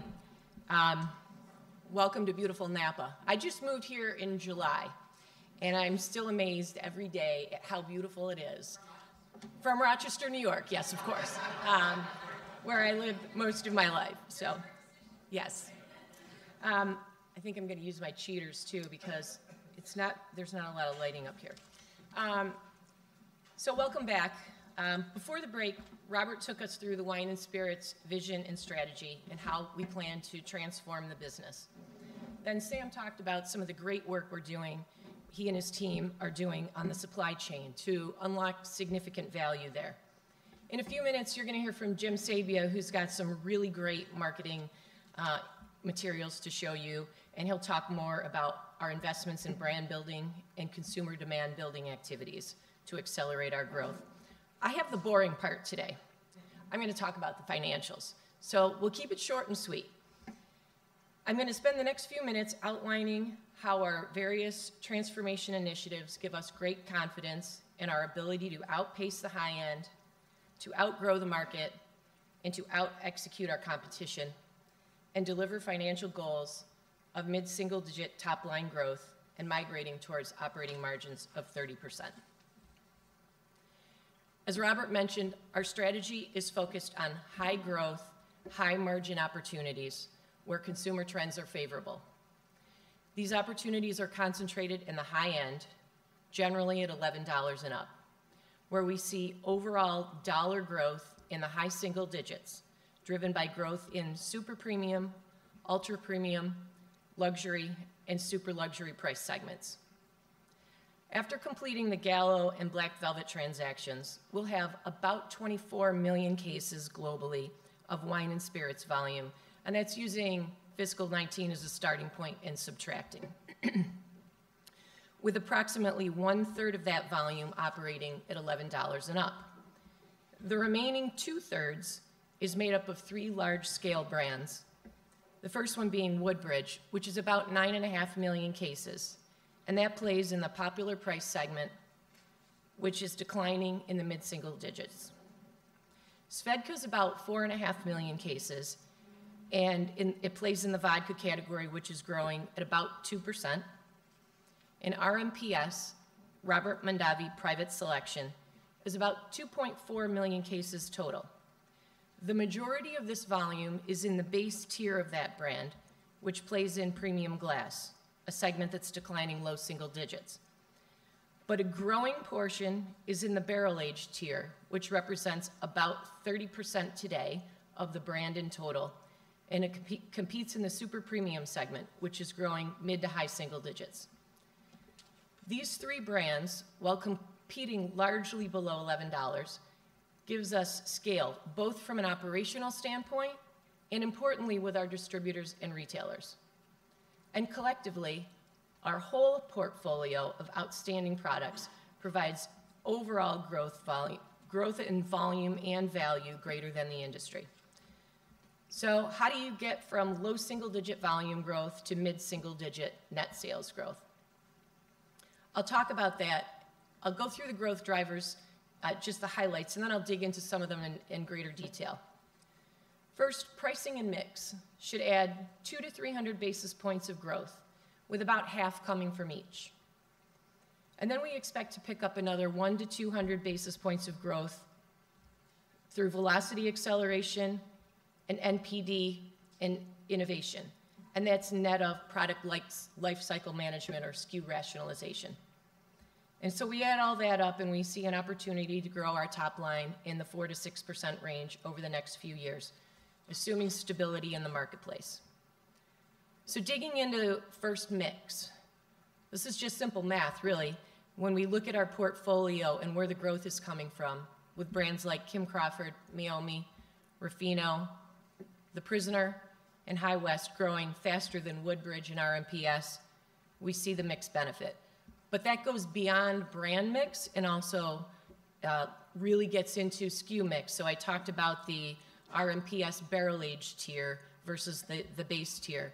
The barrel aged tier is priced at about a 30% premium to the base tier, and it's growing at a 20% rate versus the base tier, which is essentially flat. Pricing is also going to be an important contributor of growth as we look ahead. Historically, we've been disproportionately focused on depletion volume, as Robert mentioned, and used price as a primary growth lever. Going forward, we'll shift our focus to value and profit growth by eliminating deep discounts, simplifying our pricing structures, and raising prices where appropriate. And through this process, we've been consulting with our distributor partners, and they're very supportive. In one instance, we were able to reduce the number of deals on one brand from over 100 down to 7. So it's a win-win for us and for our distributors. We need to do this throughout the portfolio. And we'll sustain it through automation of our price promotion management systems.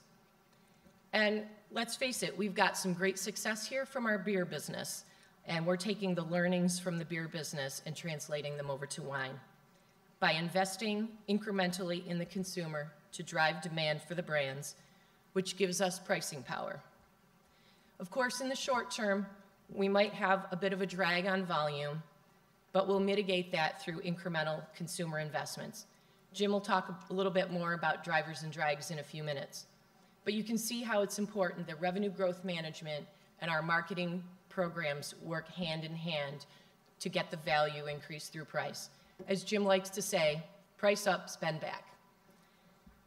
In addition to pricing power, our marketing investments should allow us to accelerate our velocity and get a greater return on our distribution gains. We can see these benefits from some of our recent media investments. On the heels of our outstanding new national advertising campaign, we've seen improvement in trends in Woodbridge during the second quarter, and even in the latest IRI period, that brand continues to outperform its price segment. By consistently focusing on the consumer and increasing awareness for our brands, we believe these trends are sustainable in wine and spirits. And finally, innovation will become an ever more important part of our growth strategy. As Robert mentioned, this will include new-to-world brands, leveraging our ventures investments, and importantly, will emphasize building on the successes of our large shoulder power brands. Some recent examples include last year's introduction of Svedka Rosé, which has experienced great success in the marketplace. Combined with the media campaign we started running last year, Svedka Rosé has helped accelerate the growth of this large-scale brand. Our upcoming introduction of Kim Crawford cans is also a really exciting new product, new innovation. We're excited about the potential to expand consumer awareness and bring more consumers into this great brand. And I might be a little bit partial, but I think it's some of the best packaging I've seen in a long time. So kudos to our marketing team for that. An RMPS Buttery Chardonnay, which is rolling out to retailers in time for the holiday season. So when you add up all these building blocks, you can see why we're so confident in our ability to achieve sustainable mid-single-digit top-line growth. So I'd like to turn now to margins. Our operating margins are currently in the low to mid-20s, have been impacted a bit this year by the disruption caused by the delay in timing of the transaction. But as we look ahead, we believe we have a glide path to the 30%. Pricing and mix will contribute 100 to 200 basis points of margin expansion. The supply chain initiatives that Sam talked about will add another 300 to 400 basis points of margin improvement. And then ultimately, to achieve our margin targets, we need marketing and SG&A combined to be in the range of 20 to 22%. So we'll need to capture another 300 to 400 basis points in margin expansion through cost savings there. This is going to come primarily through SG&A, as marketing is already running at its targeted 10 to 11% of net sales. In terms of stranded costs, which is heavily weighted towards SG&A cost takeout, we do continue to believe we can capture the $130 million we've been talking about. We're expecting to capture $20 million this year, despite having to manage the full portfolio for an ongoing basis. We expect another $110 million or so in benefits from stranded costs in the next couple of years through a combination of SG&A and COGS. Much of the COGS has already been identified and is included in the 10% reduction of COGS that Sam talked about earlier. So we'll need to get the balance from SG&A. Some of this has already been identified and is ready to be actioned as soon as we close the divestiture. The remainder will require looking differently at how we prioritize our SG&A spend. And having landed our vision and strategy just recently, we'll use that to inform the capabilities required to support our future state and then build towards that future state over time. We plan to kick off an org design work stream in the November-December timeframe once we complete the supply chain transformation work. It was really important we got behind the supply chain work first because, as Sam mentioned, there's a longer lead time. A dollar saved today in grape or wine blend won't translate to savings on the P&L for 1 to 2 years. But we're confident we can get there and that we'll be able to get to the 10 to 12% SG&A load. So I want to turn to cash flow. I don't want to spend a lot of time on inventory, but I want to hit on this just quickly.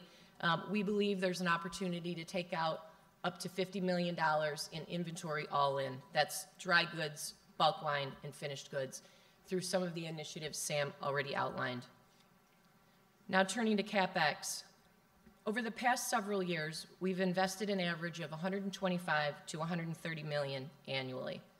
Before that, we were running at about $100 million or less, and frankly, we were underinvesting in the business. So we've had to play some catch up, and Sam talked about some of these things we've done in the past few years. Incremental investments in our vineyards in New Zealand, expansion in Italy, both to support our growing import business, and we've made large investments in U.S. vineyards to reduce our overall grape costs. To support our go-forward business, we'd be looking at a run rate less than the 125 to 130, and we'll provide more insight on that in future months. This CapEx will be focused in areas that support our growth strategy, with a particular emphasis on building capabilities to support key consumer trends. The big buckets are high growth categories, including convenience formats, as Sam alluded to. We need to bring in capabilities to do cans and Tetra and ready to drink in-house, as well as California Sparkling. These investments will allow us to bring some of our NPD packaging in-house and save a pretty meaningful amount of COGS, and these projects will have relatively short payback periods. The second bucket is continued expansion to support growth in our core brands, including Ruffino, Kim Crawford, and Svedka, and then expanding our barrel program to support growth in our whiskey business, high-end wines, and spirit barrel-aged wines. And finally, as Robert alluded to, and I think Jim will hit on in a few minutes, we will need to upgrade some of our facilities, including Simi and Robert Mondavi. Both the wineries and visitor centers will need to be upgraded to support the relaunch of these brands. We want to make sure the consumer is getting an outstanding experience when they visit our facilities, just like we've done with the Prisoner Wine Company, which you'll visit later today. Also, you might be aware that a Montage Hotel is being built in Healdsburg, just up the street from our Simi winery. So this is definitely the right time to invest in a facility upgrade there. We want to make sure we're capturing the traffic of people driving from their hotel into downtown Healdsburg, and they stop by and have a great experience at our Simi facility. And then finally, about a quarter of our CapEx program will go to support maintenance and repairs in health, safety, and environmental. So to sum it all up, we see a great opportunity here with an outstanding stable of brands. We have a winning portfolio and a winning strategy to outpace, outgrow, and out-execute, and we see a path to delivering mid-single-digit top-line growth and 30% operating margins. Now, the delay in the transaction might take us a little bit longer to get there, but we're confident that we've got the right focus on the consumer to deliver on our strategy. And that's all I have. And at this time, I would like to turn it over to Jim and give him a little extra time to take you through some of our really exciting new marketing.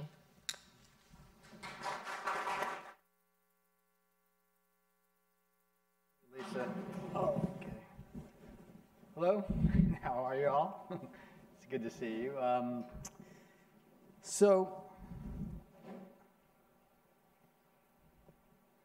As you know, I know a lot of you from working on beer for the last 10 years or so. I've had the opportunity over the last 18 months to work on wine and spirits. And, from a marketing perspective, I'll get into some of our principles. They're very similar. As you think about beer, think about wine and spirits. There's CPG marketing principles that we're starting to bring over to wine and spirits. But learning about the product, you're listening to Sam. As I listened to him, I was learning more. And we have such a great portfolio of brands, and Robert talked about the power of brands. I'm going to take you through some of the work that we've done to get us ready to really accelerate this growth. So for marketers, right, what do we do? What's our responsibility? Is we have to increase our consumer demand. Now, Robert talked about this category being a very push category. And quite frankly, I didn't realize how much of a push category it was until I got into it. Right? Continue to push, push, push, and then you have these price promotions that you have to cycle, so you push more and more price promotions. You get into this circle of pushing, right? But where's the pull? Where's the consumer demand? So for us, our biggest responsibility as marketers, working with our sales folks, as they push, as the distributors push, our responsibility is to pull. How do we get the product off the shelf, off the display? And I'll share with you how we're going to do that. We spent a lot of time on developing brand positionings, right? And they have to be meaningful, they have to be ownable, they have to be relevant. And you think about wine, there's a lot of wine categories, there's thousands and thousands of wine. So how do we differentiate our brands from all the other competitors out there? So as a team, with the marketing team, we spend months at a time auditing our brand, looking at what's meaningful, what's ownable, and what does the consumer really care? And I'll talk you through on how we did that. One of the biggest initiatives we've had over the last 18 months or so is using analytics. On the beer side, we've used analytics for a number of years where every month we take an analogy called the drivers and drags, which is a regression model. And we're doing that now with wine and spirits. And it's really allowing us to understand what's driving our business on a monthly basis and what's dragging our business on a monthly basis. And I've talked to a number of you yesterday about Woodbridge, and Robert talked about taking price. And yes, we are going to take price on Woodbridge, and that will be a drag. We understand that. In this category, it's elastic, and we believe it's on average, between 1.5 to 2% elasticity. Right? So we understand that when we do take price, we're going to lose some volume. However, our responsibility is what's going to drive the business. So you have your drag, then you have to offset that by drivers. And drivers, I'll talk a lot about it, is distribution and media and promotions and retail and activation. The other area that we're spending a lot of time and energy on working with our sales counterparts is shopper analytics. At lunch yesterday, I asked the question, what percentage of wine is sold off of display versus off the shelf? And everybody said 50 off the display, 55 off display. And I thought myself it was about 50-50. 50 shelf, 50 display. And actually 84% of wine is off the shelf. And only 11% of wine is purchased from a display. Now there are some key weeks around Easter, Memorial Day, July 4th, Labor Day, and O&D that are more critical than others. But on average, consumers buy off the shelf. So we have to win on the shelf. So how do we do that? And I'll share with you some analytics. So we're working closely with our sales counterparts, our distributor counterparts, and saying, yes, we have to get displays. However, every day, let's go fight for more facings. In some of our brands, it's not even about simple distribution. You know, and I'll get into Kim Crawford about that particular insight that we found there. And as Robin mentioned and Sam mentioned, insight-driven innovation. It's going to play a role about 25% of our volume going forward. And we're going to get out in front of it. We're going to do smart things. We're going to be consumer-centric in everything we do when it comes to innovation. But we're going to play. I mean, this consumer is moving so fast when it comes to innovation. You know, and I talked to a lot of you about, seltzers last night. I mean, it's happening quick. So we have to be ready in wine and spirits on what's happening with the consumer. So here is, and I had the team go back literally 4 or 5 times. I said, I don't believe it. I shop differently. I mean, but I don't believe it. So they went back, and they went back and said, Jim, this is what's happening, right? A wine purchased by location, right? So 84% of wine purchase comes off the shelf, right? Look at the cooler displays and comparing that. Yes, it is higher than beer and spirits, but it's still only 11%. So displays are important, and we measure displays. We measure feature and displays, but we have to win on the shelf. We have to win. So this is an analysis the team did, and it's showing if we went from 1 facing of Pinot Noir, right, Naomi, to 2 facings, to 3 facings, look at the amount of growth we would get. And then Kim Crawford, right, Woodbridge, Ruffino Prosecco. And then we even did California Grocery. Kim Crawford, 750, going from 1 facing to 2 facings, picks up 69% of volume because that's where the consumer's shopping. And then you all know wine shelves, right? They remind me a lot about craft beer shelves. They're crowded. I can't even navigate. I go in front of it, you can't even see. However, when you get a brand that has 3 and 4 facings, they have the blocking of that brand. It's very, very easy then to find it and to purchase it off that shelf. So this is all the work that we're working with our sales folks about, how do we then, drive more velocity? Because the sales individuals will tell you, look, Jim, I can get more shelf space if you get me more velocity, right? So what comes first, though?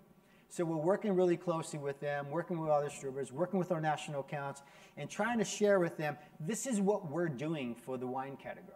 And this is what our vision is. This is our strategy.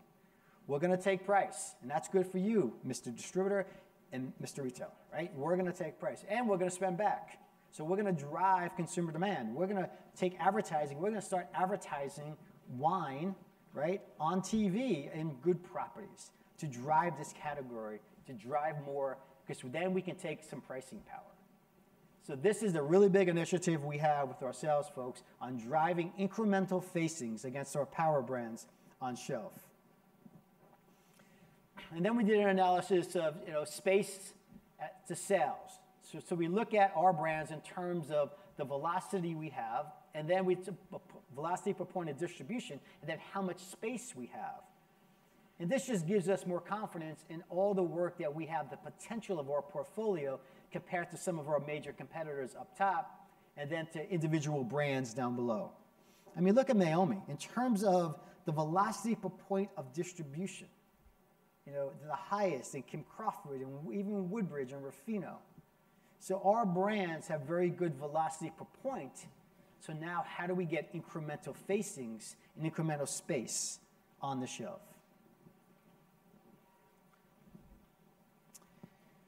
So as Robin mentioned, here are our power brands, 10 brands.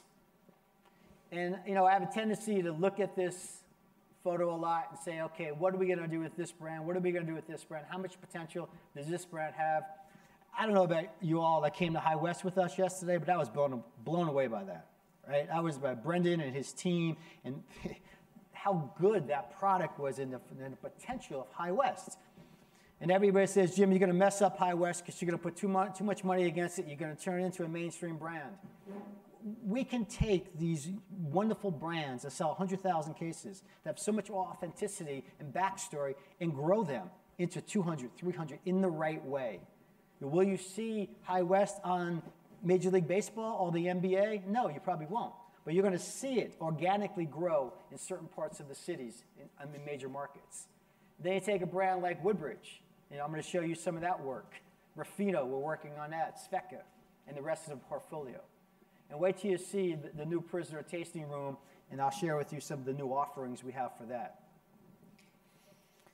So Woodbridge, right? So the objective of Woodbridge is talking to consumers on why did Robert Mondavi, right, who made Napa into a world-class area of wine, recognized all over the world on making incredible wines that Sam talked about, Tokalan. We're going to taste any Tokalan today, Sam? Right? Why did Robert Mondavi make Woodbridge, right, back in the 80s, early, late 70s? Because he wanted to put good wine on every American table. He wanted to increase the household penetration of wine. He's Italian, and Italians drink wine when they're kids. And not my kids. I mean, it's part of their culture. Wine is part of the culture, right? It's part of the culture of Italians. And he wanted to put wine on every American table. So this was his objective, right? Putting wine on every American table. So we needed to tell that story. We needed to tell the story about why he did it. So here's kind of our media plan we have in terms of national cable, digital, social, NFL, right? Big media dollars against Woodbridge, right? So we started airing in June 17th of 2019, a lot of networks and a lot of different social and digital. Also, we looked at Woodbridge in terms of Tetra. Sam talking about this, Tetra. We're going to introduce Tetra, and the GP on Tetra lease is about almost 50 GP on this SKU.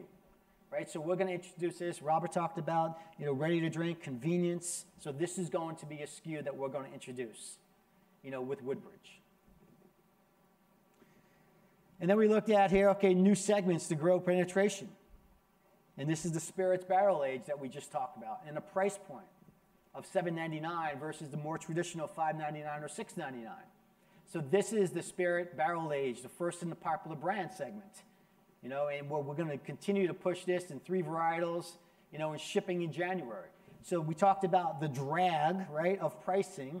These are some of the drivers to offset the drags: advertising, innovation.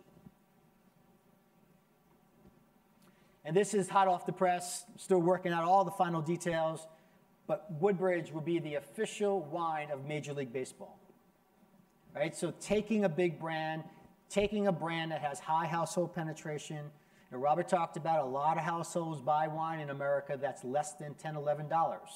So we're going to use all the assets that baseball can bring us. We get to use all 30 teams collectively in advertising and marks. We get to make all the POS, right? We want to get on the floor. Displays are still very important to remind consumers about your brands, but also during the key holidays.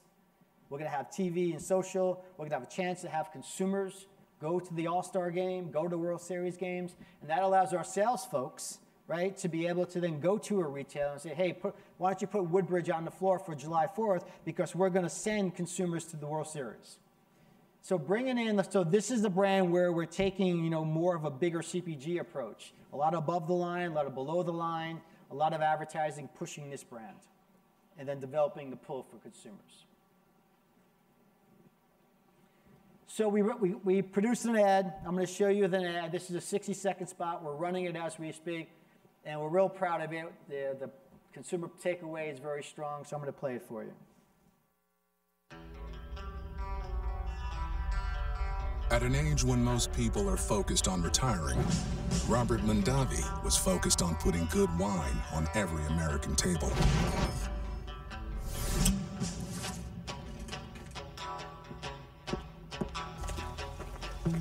It's that spirit that lives on in every bottle of Woodbridge by Robert Mondavi.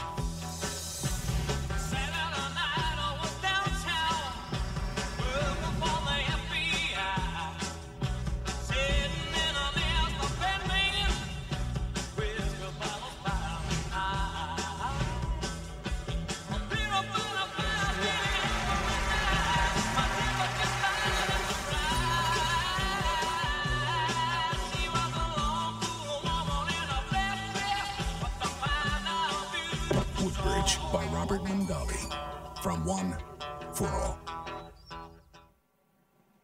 So that's the spot we're airing, from one to all, communicating why did Robert Mondavi to develop Woodbridge. So Woodbridge, now we go to Naomi. So what we do is we develop what we call a focus of sale. What is the focus of your selling communication? And for Myomi, it's really about the unrivaled taste of this brand. You know, it really is a flavored forward, you know, isn't just a tagline. It's the way this brand tastes. You know, from Sonoma to Monterey to Santa Barbara, it's triappolated.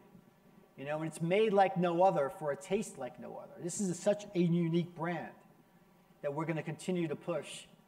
And we have a very high GP, and we think there's so much opportunity for this brand going forward. So for this brand, beginning in November, beginning September, I'm going to show you an ad that we're going to run on digital, run on social, and then we're going to run during the November to December time period to put onto TV. Right? It's going to launch on TV on November 4th during the biggest wine selling season, delivering over 400 million impressions. We have a 360 program in on Myomi, you know, a little bit different than Woodbridge, but very similar. So we thought about Myomi, we thought about that consumer, we thought about, okay, what are the passion points around that consumer? And as we talked to consumers and we realized who we're going to target, they told us they love to play golf. I like watching golf. I like to play golf. So Myomi is the official wine of the PGA Tour. And we activate about 5 or 6 events during the course of the year. We have in-store merchandising, on-premise, public relations, the spot I'm going to show you, and then the digital social. So here is a power brand. So power brands, the 7 power brands, and then the 3 true estate power brands. You know, this is 7. They get a lot of 360, a lot of money spent against it. Do it in a way that's ownable to them, right? Ownable and emotional to consumers. So this is a spot that is on social digital right now that'll be airing in TV in November. How do you make a Pinot Noir that tastes like no other? Start with tradition, then do your own thing. Use the most demanding grape you can find, then grow it in 3 different California regions. Pull out the best of each place. Push flavor in new directions. And put a bear on the label. Myomi is a Pinot Noir crafted like no other for a taste like no other. Myomi, flavor forward. So Woodbridge was talking about Robert Mondavi as the winemaker and why he did it, his objective. This is a little more rational and functional based on what does this brand consist of and why does it taste the way it tastes and what we mean by it. So a little more rational, a little more functional, but we believe done in an emotional way that is engaging to consumers as they watch the film. So Kim Crawford, you know, this is an amazing brand that continues to grow with so much potential. It's the #1 in dollar velocity in the super premium. It's growing 13% in its velocity. You know, #2 in retail sales gains. We really, truly believe this brand has so much upside. And we're targeting a different consumer against Kim Crawford. We're targeting, you know, more female, more about this brand. We hear a lot from female consumers that Kim's a friend. You know, Kim gives me social confidence. I get with my girlfriends and we drink Kim Crawford together. So we're really targeting the female consumer when we talk about Kim Crawford. So this is some of the analysis that Robert was talking about in terms of just the awareness. So this is aided awareness of Kim Crawford on, you know, the left-hand side here. And this is 2016. This is aided. So this is a list of wine brands. And we say to consumers, have you ever heard of these brands? In 2016, it was 13. 2017, we got up to 17. And then 2018, up to 27. But look at the gap. So there's so much non-awareness of the brand called Kim Crawford. And then the thing about Kim Crawford is once we do get consumers into the franchise, on the right-hand side is their buy rates and how much money they spend per brand. So as we increase our aided awareness, as we increase our household penetration, and we get consumers into this franchise, they are very, very loyal to Kim Crawford. So when they buy it, they buy more of it. So we just have to continue to have consumers be aware of the brand, trial the brand, and then they will buy more of the brand. Our advertising, you know, this is our highest advertised brand we have in our portfolio. As you can see, TV, digital, social, and during some key sales periods across different networks that targeted more to a female consumer. As Lisa and Sam mentioned, cans. This is the new Kim Crawford cans that we're going to introduce. They're 2-packs because they're 250 mLs. You have to have a 500 ml or 375, so we have 2 packs here. Great looking package. You know, we're really excited about the convenience aspect of this with consumers. So here's the new spot of Kim Crawford. Head up, nothing gonna take me down. Feel the pressure building inside my bones. It feeds my body, it's liquid gold. Let go. Yes. Ain't no wrong way to live life.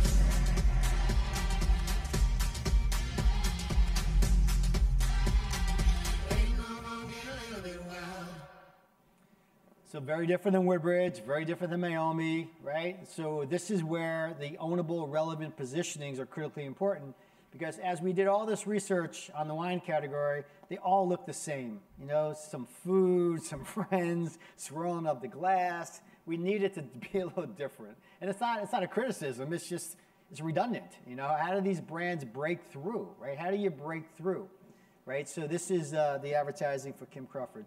I just want to make them, for the record, when I said Woodbridge kids, I meant Italian kids 21 years old. I mean, now I talk about 21-year-olds as kids, so I apologize. I'm getting old.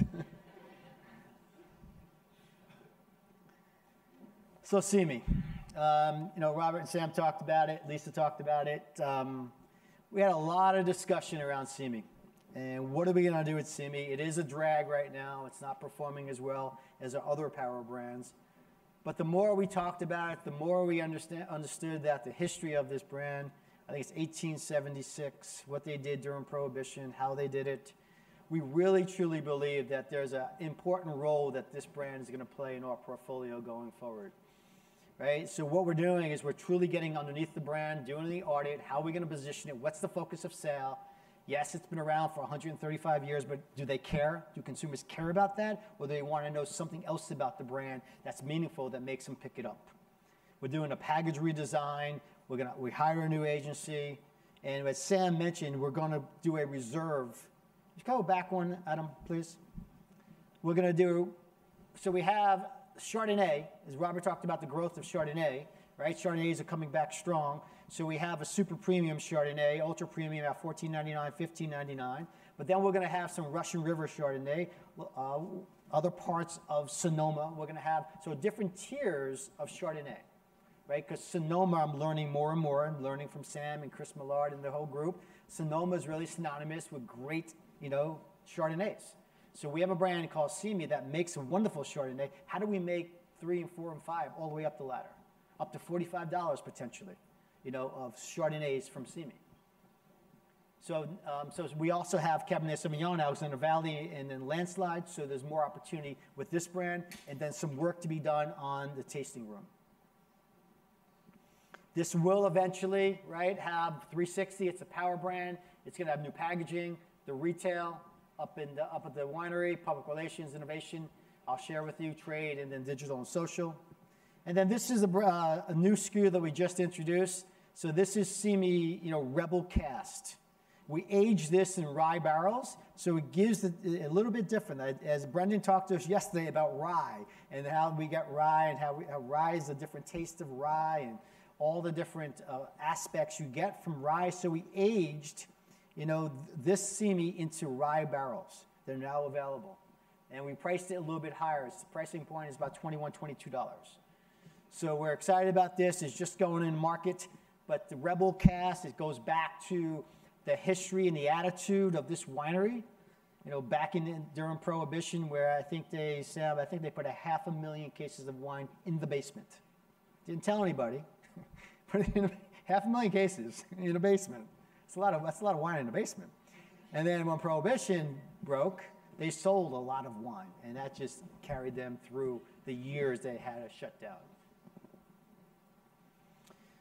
All right, so there's more film. We're going to have film on working on Simi, but now Ruffino. So, you know, Robert and I are going to go in a couple of weeks to go visit the team out there to really get underneath this brand, to understand what's working, how can we do more. Just give you a little, you know, in terms of a fact, Ruffino Prosecco, we sell about 500,000 cases or so. La Marca is 1.5 million cases. right? So we really truly believe that there's so much upside for Ruffino Prosecco, right? To go and get up to 1.5 against a competitor. We look at, in terms of, Ruffino, Lumina, and these brands, the Ruffino Reserva di Cale, Modus. So looking at this whole portfolio and saying, okay, what do we do with this portfolio? What do we put more money against it? The Pinot Grigios, the Chianti Classicos, some of this other brands here. And then what's the strategy going forward? So we hire an agency, we're getting underneath the focus of sale. And what we're really talking about is, if you've ever spent any time in Italy or you've been to Italy, the one thing Italians do very, very well is they enjoy life, right? They truly enjoy life, whether it's, the wine they drink, the clothes they wear, the cars they drive, the coffee they sip, right? Go to the bank, it's a different story. You wait online for a long, long time. It's very disorganized, right? There's a line, everybody just rushes, right? So the Italian way of living is such an incredible, way to live. It's the art of living. So we're going to bring this to life through Ruffino. Ruffino, we believe, in America, is the #1 Italian brand. So what can we do with this, right? We have Prosecco, we have white wine, we have red wine. Can we introduce it into maybe some ready to drink? Can we do maybe, liqueur, limoncello, or amaro, or there's so much opportunity with this brand as an Italian brand in America. So we're going to do a lot of work on this, working with the innovation team, working with the brand team, to get underneath this and really go after this brand. And here's just some of the examples, right, in terms of the key holidays. One of the things we're really working closely with our sales division is that we're outlining the calendar, right? So there's Easter, Memorial Day, July 4th, and then November, December. In the wine category, you do get a nice little spike in Easter, and then it's kind of flat. It's interesting. It's kind of flat through Memorial Day, July 4th, Labor Day, and then November, December, you get your huge spikes. Well, we're saying, well, wait a minute, we're going to participate. I mean, a lot of people drink wine and spirits during Memorial Day, and July 4th, and September, right? So what do we do? Let's line up the calendar. Let's line up the major holidays. Let's line up our retail priorities with sales and marketing working together. So the retail sales team working with the brand teams develop these kind of displays, and then our sales folks work with their distributors and say, okay, Memorial Day, we want to be on the floor with Ruffino sparkling on this time period, right? And then we're going to go and execute against this, and then we'll give above-the-line advertising. So we have the below-the-line support and then the above-the-line support to really drive this business. But it's a great-looking brand, and it's got the color of Ruffino Prosecco. It's an equity that we're going to continue to build on, moving forward. And we're going to introduce, I think Sam showed this, organic grapes, Ruffino Prosecco Organic, priced at $2 above our current Prosecco. But really have a channel strategy. Don't put it everywhere. Go into the Whole Foods of the world. Go into some of those retailers that really care and those consumers care about organic. Target some liquor stores, target some on-premise accounts. All right, then transitioning to the Prisoner. So those are, and I'm going to have Svecker at the end, but those are the 6 wine brands that are part of the power brands, but the Prisoner, right? Our objective is to be the #1 luxury plus wine brand.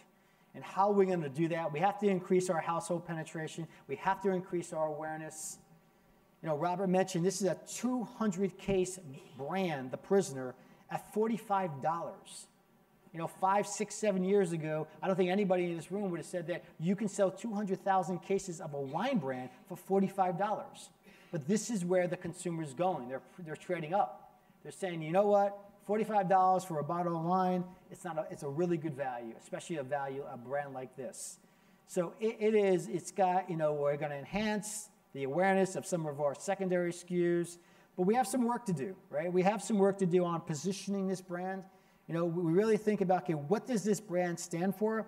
And if you've never been there, we're going to see today, as you walk into the tasting room, it does a great job of kind of sharing, like, what does this brand mean? What's the connection with the consumer? What's the attitude? What's the DNA of the Prisoner?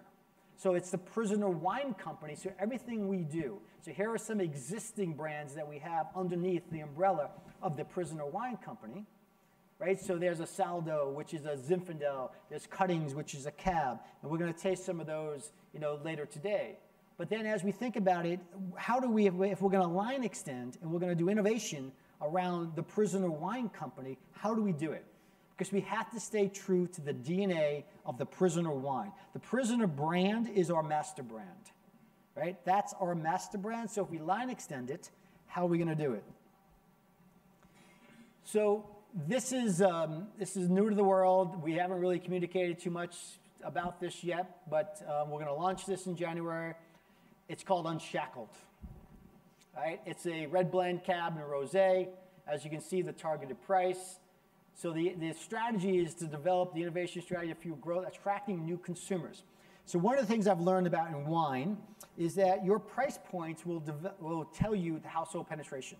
So if you start at $10, there's a certain amount of household penetration. You go up to $15, you go to $25, you go to $35, you go to $45, and the household penetration of consumers buying these wines gets less and less and less the higher you go, right? It makes sense. You're spending $45 a wine, there's not that many people that can do that. But as you come down the ladder here, as you come down the pyramid, we're realizing that there's a lot more potential of volume in the $25, $24 range. So we want to capture that. We want to capture the trade, that part of the category that we currently are not playing with it, with a brand from the Prisoner. And we love the name, Unshackled. It talks about the DNA of the Prisoner Wine Company. We think the label is very creative. As you can see, it's a lock, right? You have to figure out how to open it up. We talk about the Prisoner TPWC, right? Unshackled, red blend. So I don't know if we're going to taste any of this. Sam might get us some in the back, right? Chris, we'll get some. We'll taste some. Chris, we have any Unshackled? Yeah, we'll figure that out. We'll just pour in the glass and tell you it's unshackled, and you won't even know. And we're going to have a red blend. And I tasted it last week. It is very, very good. I mean, for $24, $25, we're so excited about it. And here's another one. So this is Eternally Silenced. Again, look at the label. You're going to see this today. This is wax. This is a Pinot, and this is a little bit higher price. So this is more like the Prisoner. This is a little bit higher price. So this is another opportunity we have. We just had a kickoff PR in New York City a couple weeks ago, doing some work on digital and social. Really think that, just the look and feel. So Unshackled and now Eternally Silent, it just feels like a family of brands that we're putting together for the Prisoner Wine Company. So we're really excited about, this brand and the potential of this brand. It's a little different go-to-market, though. It's a little different marketing mix, right? It's not going to be like Woodbridge. It's not going to be like Naomi at Kim Crawford. The tasting lounge, as you'll see, is a big part of that. But Robert talked about D2C. How do we do more D2C, with this particular brand? And you're going to see some brands today that we haven't commercialized it. They're just in the tasting room and do some PR and all this. So really excited about this. As we said, we want to be luxury plus category. We really think the Prisoner Wine Company has so much opportunity.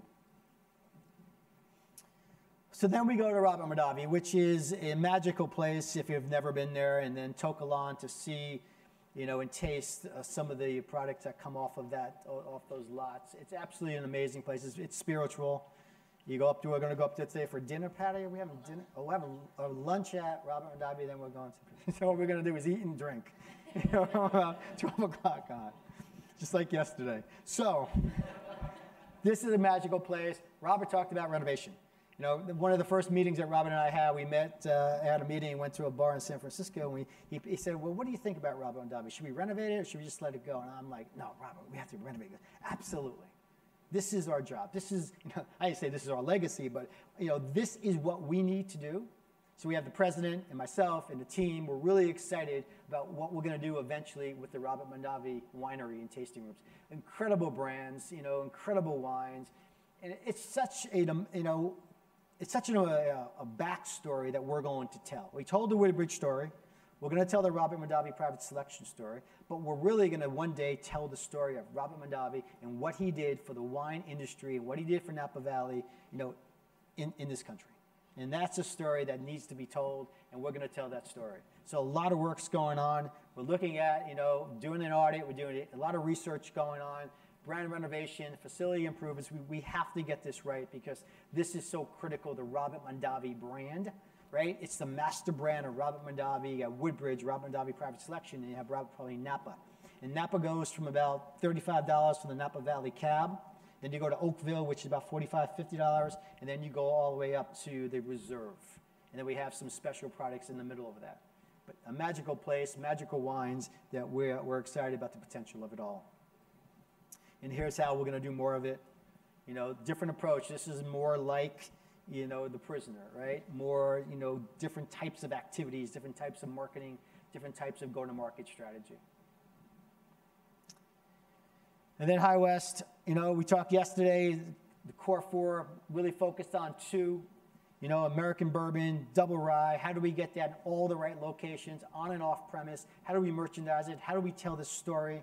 You know, listening to Brendan yesterday, we were, you know, as I was listening to him, I'm like, wow, we can write a print ad of that one, or wow, we can do social media on that. Just listening to him speak and listening to the passion he has and how great they make this product. There is such a wonderful story that we have to tell for this brand. And we will do that going forward. As we talked about yesterday, here are some of the releases we have, the special products, but we have to do a better job on the core two first, right? Get the core two, get the core four, and then use these as, you know, in and out specialty. You know, special products, in and out, we make it, we sell it. But how do we go from 100, 120 to 250 to 300,000 for this particular brand? And this brand, as we go to market, it's a little different again, right? This one is a little more in terms of experiences, right? We have the experiences that we didn't go down to Park City. Maybe in a couple of years we do this again. We go to the Park City. It's an unbelievable restaurant if you haven't been there. How do consumers go there? They go to the distillery. You know, we have a lot of social and digital. We have advertising and a little bit of print. And we have events. So we're the official American whiskey of the U.S. Open snowboarding. So we get actively involved with that. So really Sundance. So a little more grassroots, a little more from below the line, up above the line. All right, so those are the 9 power brands. And the last power brand I want to share is Svedka. You know, as Robert talked about earlier, we positioned this brand. We went back and said, okay, what does this brand stand for?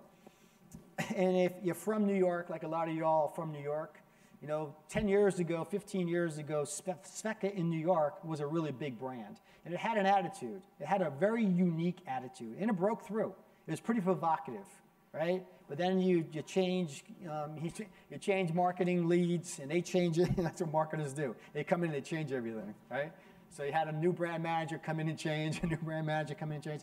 For the last 5 years, we'd never advertised it. It didn't really have a positioning, right? What was it? What does it stand for?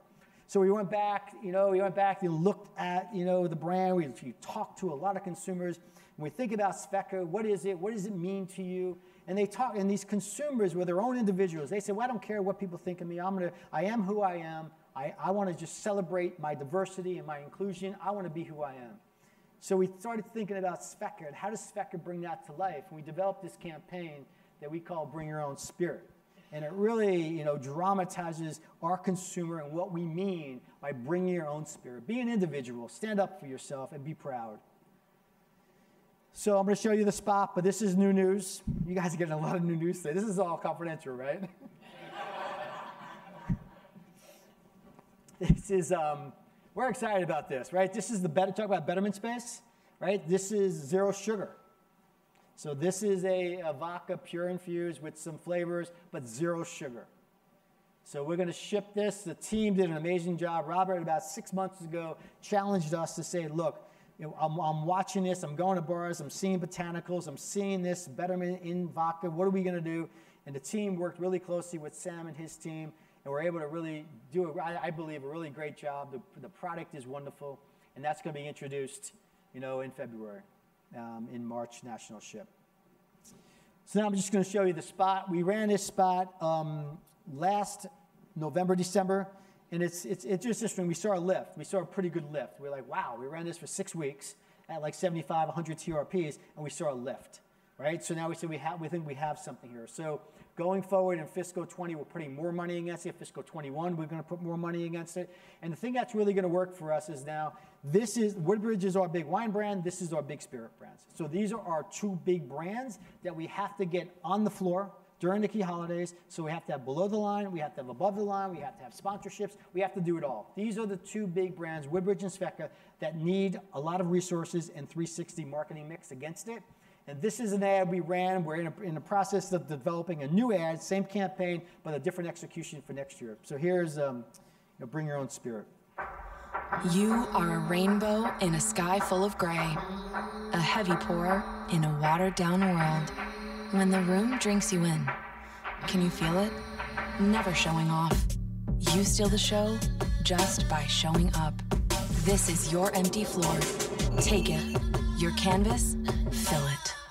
Taste that can't be replicated. Flavor that can't be replaced. Darling, you are a limited edition. So, as you can see, 10 power brands, 7 of them really kind of 360, big marketing, above the line, below the line, 3 brands, we're going to take a different approach to. But these 10 brands, and Robert talked about focus, right? We used to have 70, 80 brands. We used to have marketing budgets that spread out all over the place. Now we have 10 power brands that we're going to put all our resources against. We're going to line extend, right? We're going to do innovation against these brands. If you look at all the advertising, right, it talked about ownable, meaningful, and relevant positioning, all very different, right? It doesn't feel like just another wine ad. It doesn't feel like just another vodka ad, spirit ad. So this is where, working with sales, working with operations, working with the teams, that we just feel really excited about the potential of this portfolio and this division going forward. So with that, I think it's Q&A. Yes.